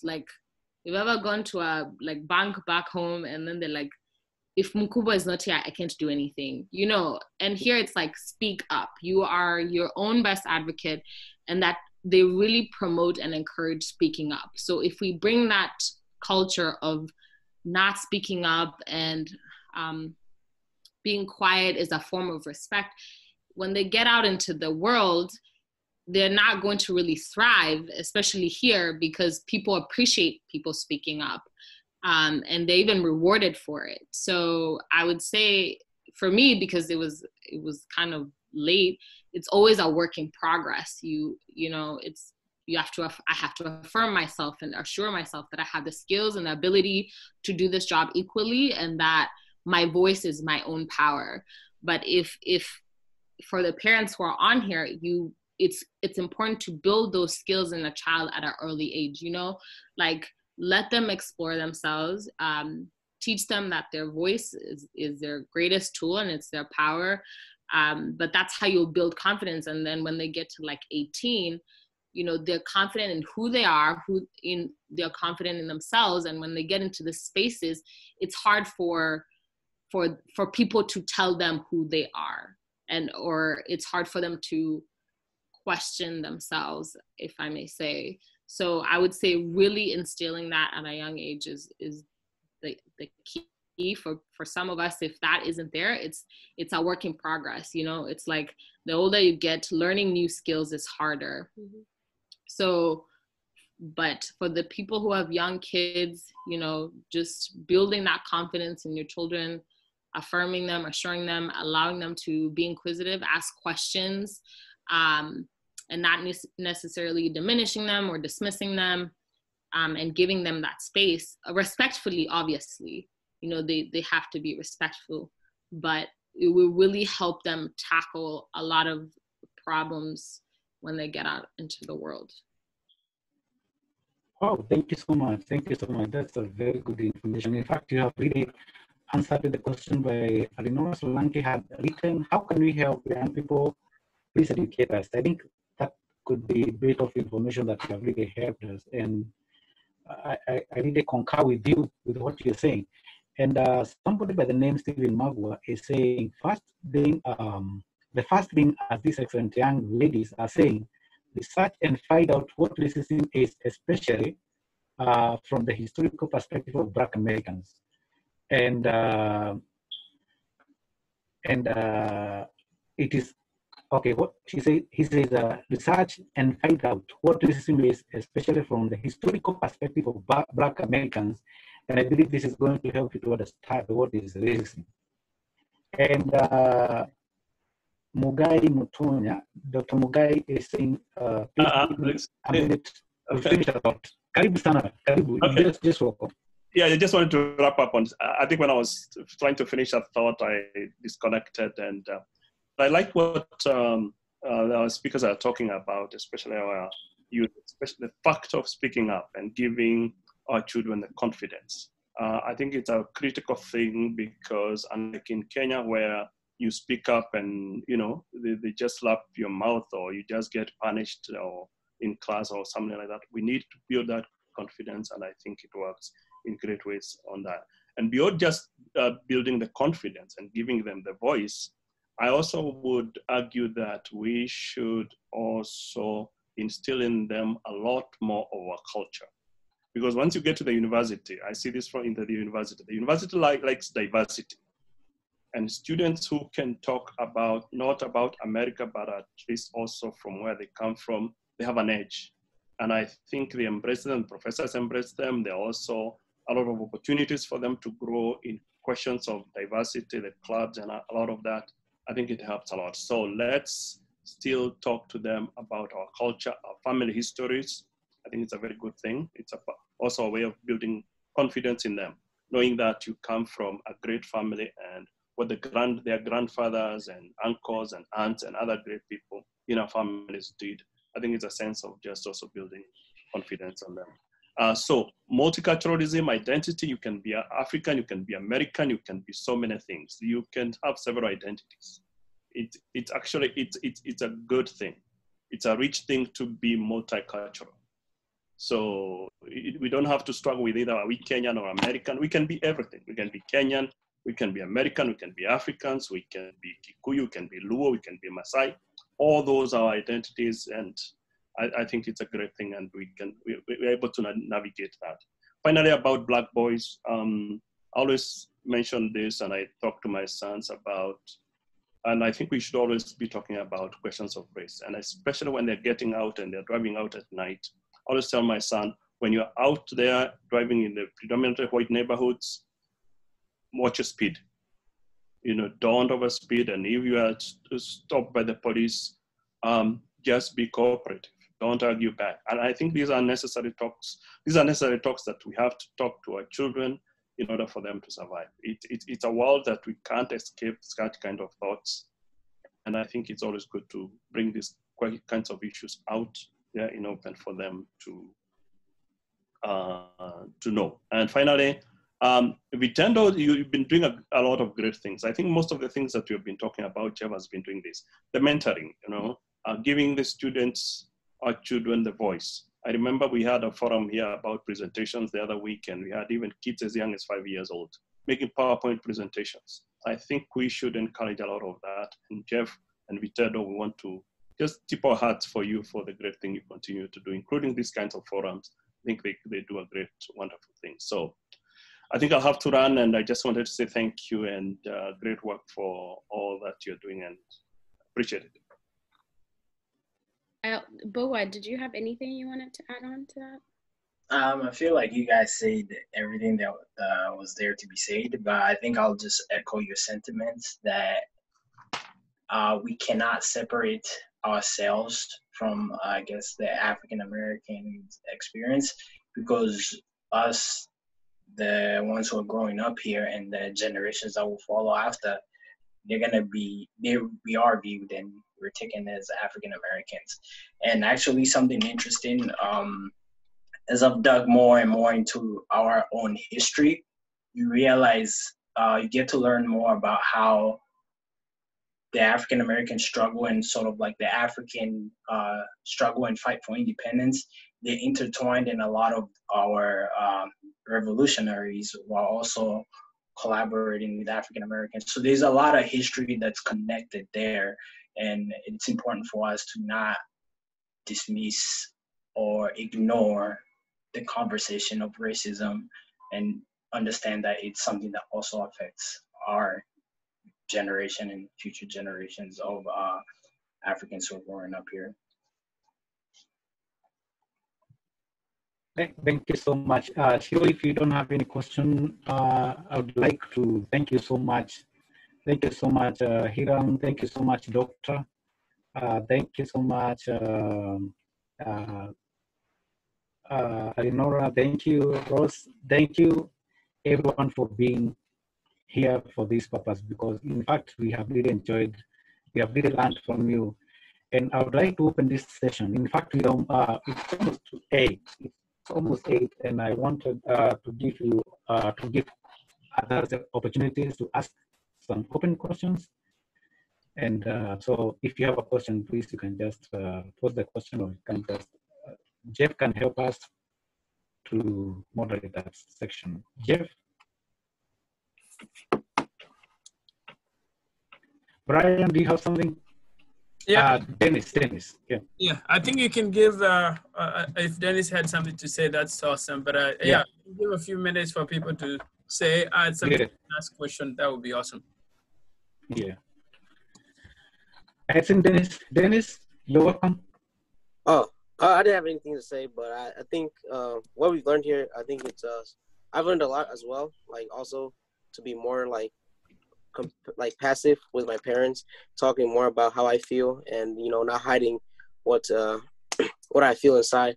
And, to be, I see a change coming in like our community with the way that this discussion went. And yeah, thank you. Thank you so much. So if you have any question, please, this is an opportunity for you. Can I ask the young people here, are they engaging with their Black American friends at school? Because recently we went out to protest, Nintendo of Africa organized a protest. And when I shared the post on Facebook, my son reshared it, and he had there sharing my mom's post. As a Nigerian immigrant to the United States, my place in this country would not be possible without the generations of African Americans who have protested, marched, fought, and died for my civil rights. Their fight is our African immigrant fight. So I'm asking the young people here, have you been contacting your friends at school, or those of you, our young adults who have friends at work who are Black Americans? Are we talking to them and trying to show our support in that way? Yeah, so I actually have my friends from high school. We talk all the time. We talk about the racial bias that goes on. So it's usually an ongoing conversation, because and my sister and I also went to protest on Monday too, because it's so important for us to understand that, like your son said, that the ones who protested before us paved the way for us, because essentially if we were back in the 60s and we migrated here, they would probably segregate us as well. So because of our skin color. And so engaging in that dialogue with them helps me to understand them more, but it also helps me to understand myself and the role that I play as a Black person. So I don't try to I don't try to, I guess, alienate myself or make myself feel like I'm different from them, because I think the fight is ours collectively. But it's more so understanding it so I can also take on that mantle for myself and fight for them and essentially fight for us in those spaces that we don't have any space. Because me breaking that barrier in whatever field that I may be in, it will also then open the door for other people like me. Because again, when it comes to, like that's been said multiple times, they only see color. And so it isn't about the language, it's only about the color. So once we realize we really aren't that different from them, it's just that they can't trace the ancestry line. We can, and we've been able to preserve the culture as well as know where we come from, then we can see that really we're fighting for the same things, and we're also fighting for our legacy and our generation as well. So if that makes sense. Yes, it does. And to add on to that, I think because I also have African American friends too, and it's even after the protest goes or before the protest began, we're always having these conversations because I think they get racially profiled more than I even do. So it's like kind of like a thread where we talk about like how that racism incident went, but it's highly important what Shetty is saying. It's like when you listen to them and you listen to their stories, you get to understand why they behave the way they do. You get to understand why the system is against them, and that's why we're saying read the books that we've recommended for you guys to read. Between the World and Me is such a great book. Thanks Dr. Motonya for recommending that book. There's also another book that we read called Prisons Are Obsolete, right? That's the title. Yeah, and it really talks about the systematic racism that African Americans have to go through. But when you have those conversations, I think it makes you reflect on yourself inwardly, and you change your perception of these people that you've had for a long time. The one that when you come here in the States and you're just like, oh, like I'm actually a better, because I know where I come from and all these things. And we're also living in a climate whereby African Americans are now beginning to go back home to understand their roots. They may not know what country they came from, but they are now doing events yearly whereby they're like, go back to Africa, go back to whatever country you want to invest in Africa, travel to Africa. And I think if we're the ones who live here in this country as, you know, Africans who know their roots, we can be the one to also push them to be like, hey, like, you know, want to come with us? I know friends of mine who really want to come to Africa just to understand like what it is there. And, you know, even me, like sometimes I talk to them about how neocolonialism was a huge factor for our struggle, especially like in African countries where we had to fight for independence. And they get to understand, like Bogo was saying, it's like, we're not that much different. The only difference is that your ancestors were brought here as slaves, but we were slaves in our own home when the white people dominated Africa. So again, it's all about educating yourself, history, like just taking that choice. And from a parental figure, yeah, like I would also like encourage the parents on here, like let your kids have African American friends.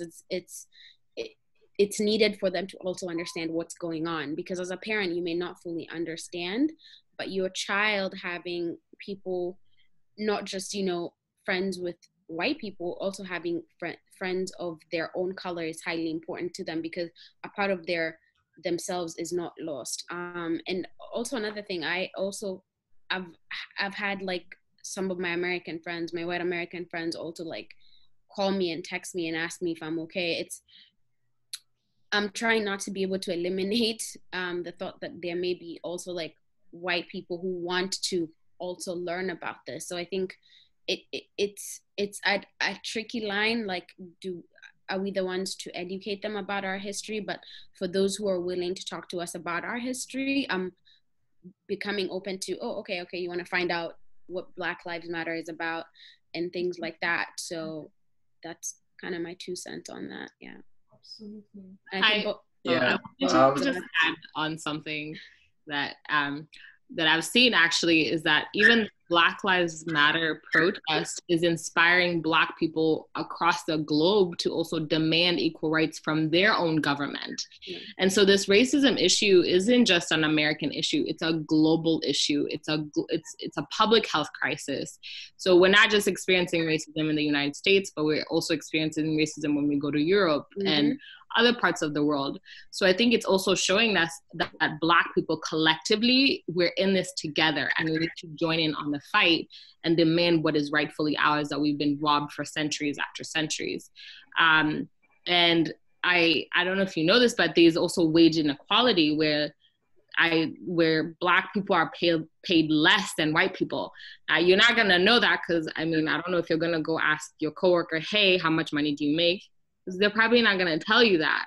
But there's that wage inequality that we have that's put in place.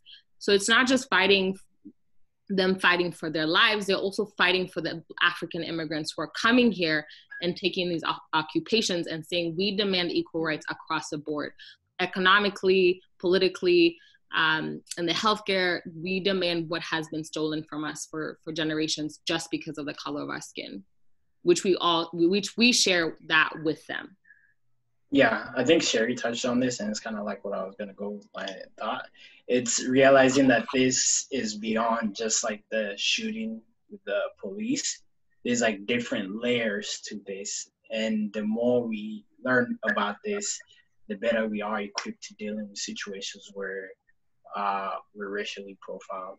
And this times, even once you get into like corporate life, I know that there's different ways that you as a Black man, you have to move around these spaces compared to your white counterparts. And what the movement is pushing for is for equal rights, to where I don't have to do twice the amount of work as my white counterpart to, be viewed the same. So it's important for us to kind of like, I guess, learn more about this. And just to add on to what Chediambo was saying, I think it's also like we have to highly understand we cannot sit on the sidelines. We cannot say that this does not affect me personally, so I'm not going to speak about it. I'm not going to do anything. But guess what? Your child is affected by this. They're going to go to schools. They're going to interact with people. They're going to interact with white America. And now that we're talking about it being a global issue, it's even back in Africa.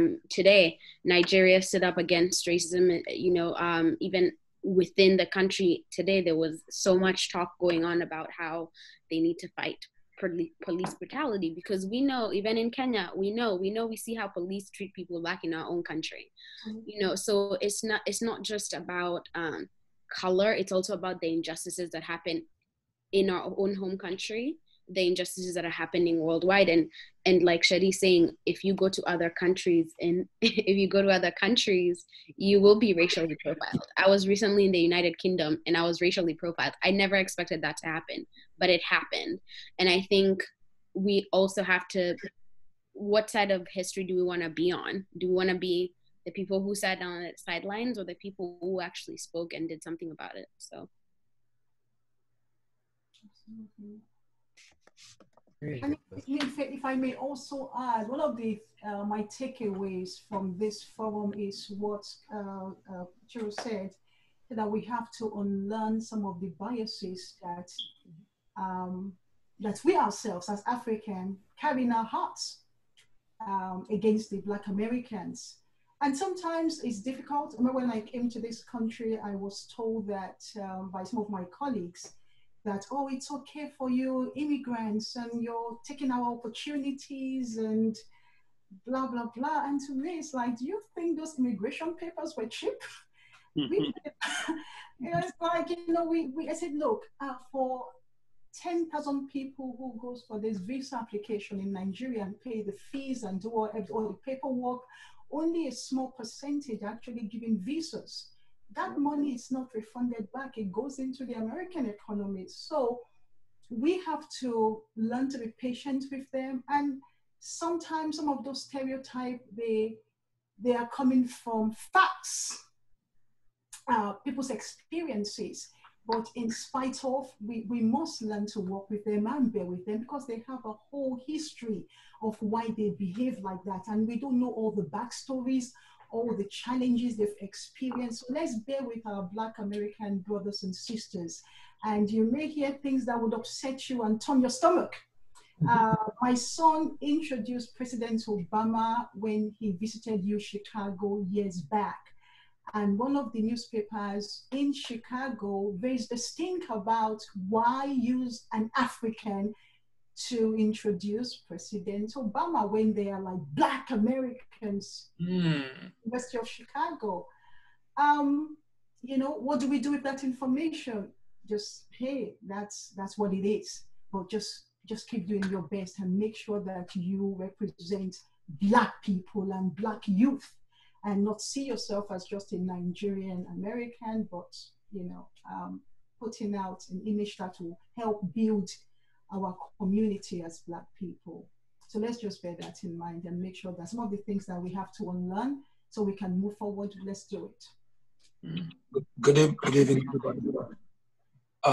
This is Pastor Steve Agua, and I think that I also want to weigh in. First of all, just as a pastor and also as a father who has, you know, many teenagers, I think that it is important that we, even as Africans, but also especially as Christians, that we take the time to actually understand this problem. Because I can tell you, even just from a pastoral point of view, if Jesus had been born in our time, he would be very, very, very, very conversant with why and how and the root of the problem. Because, and I'm not going to preach, but just kind of to give you an example, in the lifetime of Jesus, he knew what was going on with the lepers. He knew what was going on with the prostitute women. He knew what was going on with the Samaritans. If you look at all the groups of people that Jesus Christ was always hanging around, were the oppressed people, were the people who are being downtrodden. And so sometimes as Africans, and especially as African Christians, when we come to America, because we already are educated and we are kind of in the middle class, we don't even connect with you know, the African Americans, because mostly they are in the downtrodden group. And like some of you have been expressing, we even have a sense that, hey, we are better than them, right? And so we even actually join the system of oppressing them. We actually join in the system because we look down on them and they know it. Because, you know, you all know that I work amongst the African American community a lot downtown. And sometimes when you're just, you know, drinking tea with them or soda, they'll tell you, why do you guys hate us? Why do you guys think we are inferior to you? You guys think you are better than us? Now, where did they get that idea? Because we communicate just in the same way. Why do the Black Lives Matter, the Blacks, why do they say white people hate us? White people oppress us? Well, because it was communicated over and over and over until they knew that's what you think about us. And so, and I think, first of all, it's unchristian.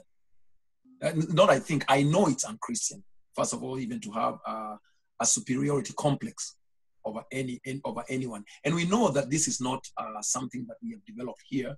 Even when we go back to our own countries, we have tribalism. We have some way that we feel about certain tribes. There's some of us that feel we are more superior than other tribes. So now when we come here, we find somebody that we can that is below us. So one of the ways that, you know, apart from just connecting with them and working amongst them and truly listening to them, one of the ways to quickly learn what is really going on, if you're not a book reader, is use TED Talks. TED Talks are very excellent because they're usually like, you know, 10, 15 minutes, 20 minutes, but somebody will have done some really good research and they will present you, they'll like, for instance, you want to understand what is institutional racism. You want to understand how racism is, let's say, manifested in the voter ID issue, gentrification.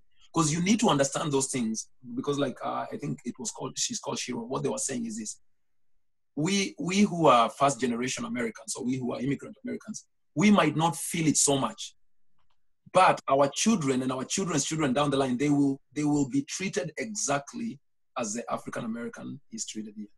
And even African Americans will tell you, even the ones who are most educated and they live in very good neighborhoods, still they get profiled, still they find that they are being discriminated against. So we cannot afford to sit on the sidelines. We cannot afford to say this is not my problem, because and I'm going to summarize, as a Christian, it is our problem.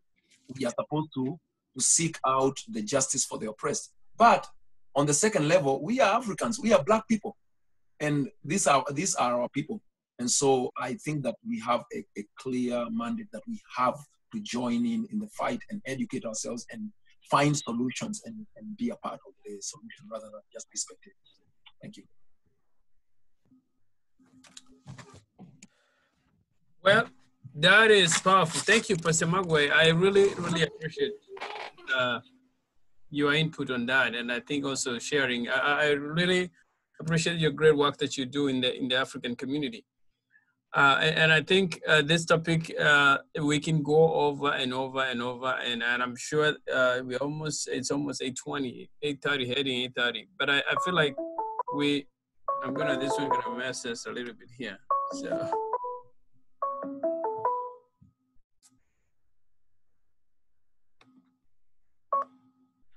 Okay. Yeah, so thank you so much for everyone who has been able to share the speakers of today. I really appreciate your great input and great information that you've been able to share. And also our great moderator, Jared with Arise TV. There is something that people have just shared about, and we talk about racism. We've talked about it, this one, different forums. And the biggest concern that comes into our mind is that, yes, like Pastor Magwa said, we always think that it's them. Racism, discrimination is all about them, but not us.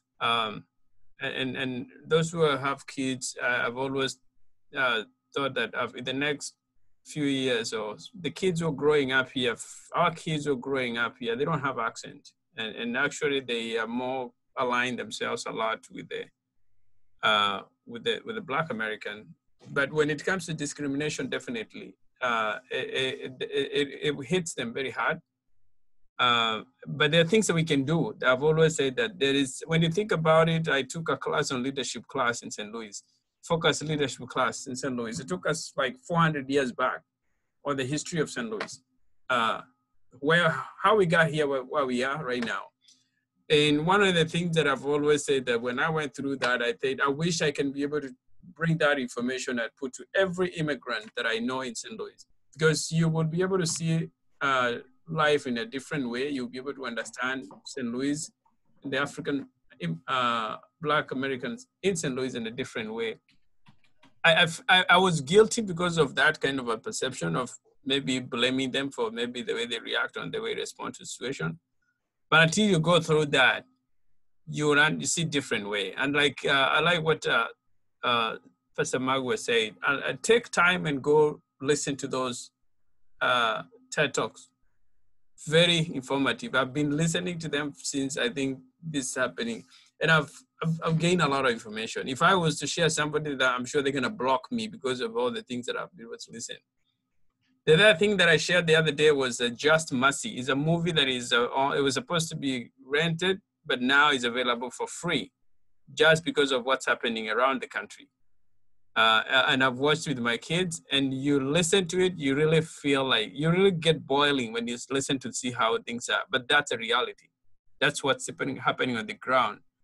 But we cannot just sit down and complain. I say, when you listen and see what's happening, let's just encourage our people to go and vote. I feel so bad because I know a lot of people have become US citizens, but they don't also go and vote because they think their vote doesn't count. They don't have time for that. It doesn't take time. If the most you can take time is in maybe 10 minutes if you're there. There's no big line. Second, we have people who are participating in elections. Like now we have one guy who is participating in Secretary of State. He's a Nigerian, a great friend, when you listen to him, he's a great guy. They always ask for people to go and vote, go and help in educating people, voter registration, lobbying. They do that. We have our young people who are I see the great team that we have here. And I don't see the reason why we can have a team that comes and say, this is the team that is going to be very involved in reaching out to the African community, the immigrant community, to help in voter registration. I'm glad to hear that Ferguson, they were able to get their mayor, a lady who was elected from the African community. But you can see the movement that is coming up, and you will be able to see by the election that is coming up in the end of the year, you can see that movement coming out. The question that I've always asked, where will we be as immigrants? Are we going to be part of that, or are we going to just wait and see things happen? But let's see how we can be able to get ourselves involved, because if we don't create and develop those systems, if you're able to run for the school board, that's a great place. If you're city council, you're able to do it. I've been told I need to run, but I don't think I'm a politician, but I've made some impact in different ways. But I would say if somebody has shown interest, let's just rally behind them and support them. If it's our young people, they have great interest in public policies and all that. I think we've taken kids to White House. We were organizing to go to Jefferson City when everything's get to normal. So that if there are people who have their interest, we're able to nurture them very early. And in the next 5-6 years, when they think of running for any parliament and for any electoral position, at least we've cleared the path. So let's see how we can be able to build each other and at the same time connect with our African Americans. Because we cannot fight the war when we say them and us. We're all together. And when the discrimination comes in, when you're stopped by the police and the police who has, because I say we are not everybody, not every police is bad. And at the same time, not every police is good. So if you're unfortunately one of our son or you're stopped by police and you did do that small mistake, then you're a black person, you are equally on the same radar like any other black person. And I think we can be able to change that. I have done also involved a forum where I've invited police to come and talk to the youth. We have gone to our fluorescent police a couple of sessions. We have a session with the police. We have a situation where our youth raise money to support police who was injured in Hazelwood. It's us building those relationships, and we want to get everybody to participate so we can be able to build a good relationship with law enforcement officers, but at the same time also in the city council. I think I was in the city of Florissant for 6 years in the Environmental Quality Commission, which I just volunteered, and I served there as a commissioner. And every time I see, when I meet mayors, they always ask, we need more people to serve in the law enforcement. We need people to serve in the commission. But if we are not participating, then they will not be able to know that we exist in some of these places. So I would encourage people to, if you have a time and you're able to do that, serve. If you want to vie for a school board and you're thinking about, let me know. I will be able to connect you and we can be able to get something done. Put your name out. But I think it's a great discussion. We can do a lot, educate each other on this. Thank you so much, Dr. Mutonya, for such a great information. All the youth who are involved in the discussion today, I think it was very helpful. Yes. Let's see how we can build each other. If you have questions, you can always do them even after the discussion. All right. Awesome. I think, Gerard, if there's no any other person or anything else, we can actually call it a day. Where do you watch TV? Arise TV is a YouTube channel. The YouTube, okay. Yeah, and we usually focus on issues which are going on with the society. So when we have some recordings, we just put them in our channel, and then we share the link. You can just go look for Arise TV, GTV on the YouTube, and you can be able to watch us there. Great, wonderful. Yes, yes, yes. But in the near future, we are coming up with the programs. We are coming up with the programs. So we shall be trying to educate the society and involve the community. We have been trying to come up with a streamlined procedure on doing that, and we shall let you know about that. All right, I'll get in touch. All right, thank you. Yes, thank you so much. Otherwise, thank you so much. We really appreciate for each and every one of you. God bless you so much, and have a good day. Have a good night. Thank you, everybody. On June 18, we have what's called Building Momentum Speaker Series. It's going to be a Zoom meeting, and we always invite our community, people from African community, to share their life experiences as immigrants, as a way to educate the audience, which we invite Americans and immigrants to just listen our experiences as immigrants, and what we're doing in the economic development of our region. So we invite you. We're going to be able to see a link coming up on June the 18th. It's going to be a Thursday at 6. And you can always ship in, because that's a great way now. We have a platform to educate the lives of immigrants and what we're doing, as opposed to what people think about immigrants coming in to take away resources. That helps to create to educate them that we are not actually coming to take resources, but actually says we're coming to add value and create jobs and do other stuff. And also people can ask questions, because most of the time people listen what the media talks about, but they don't have information directly from the horse's mouth. And that's why we do that. So if you're able to come, that's good. If you have friends who are Americans, we ask you invite them, then they can be able to learn from that. Otherwise, thank you, everybody. All right, thanks to the moderator, thanks to our fellow panelists, Rose and Rinola, and our great youth, Shiro, and everybody else, and the participants. Thank you so much. Thank you. Thank you.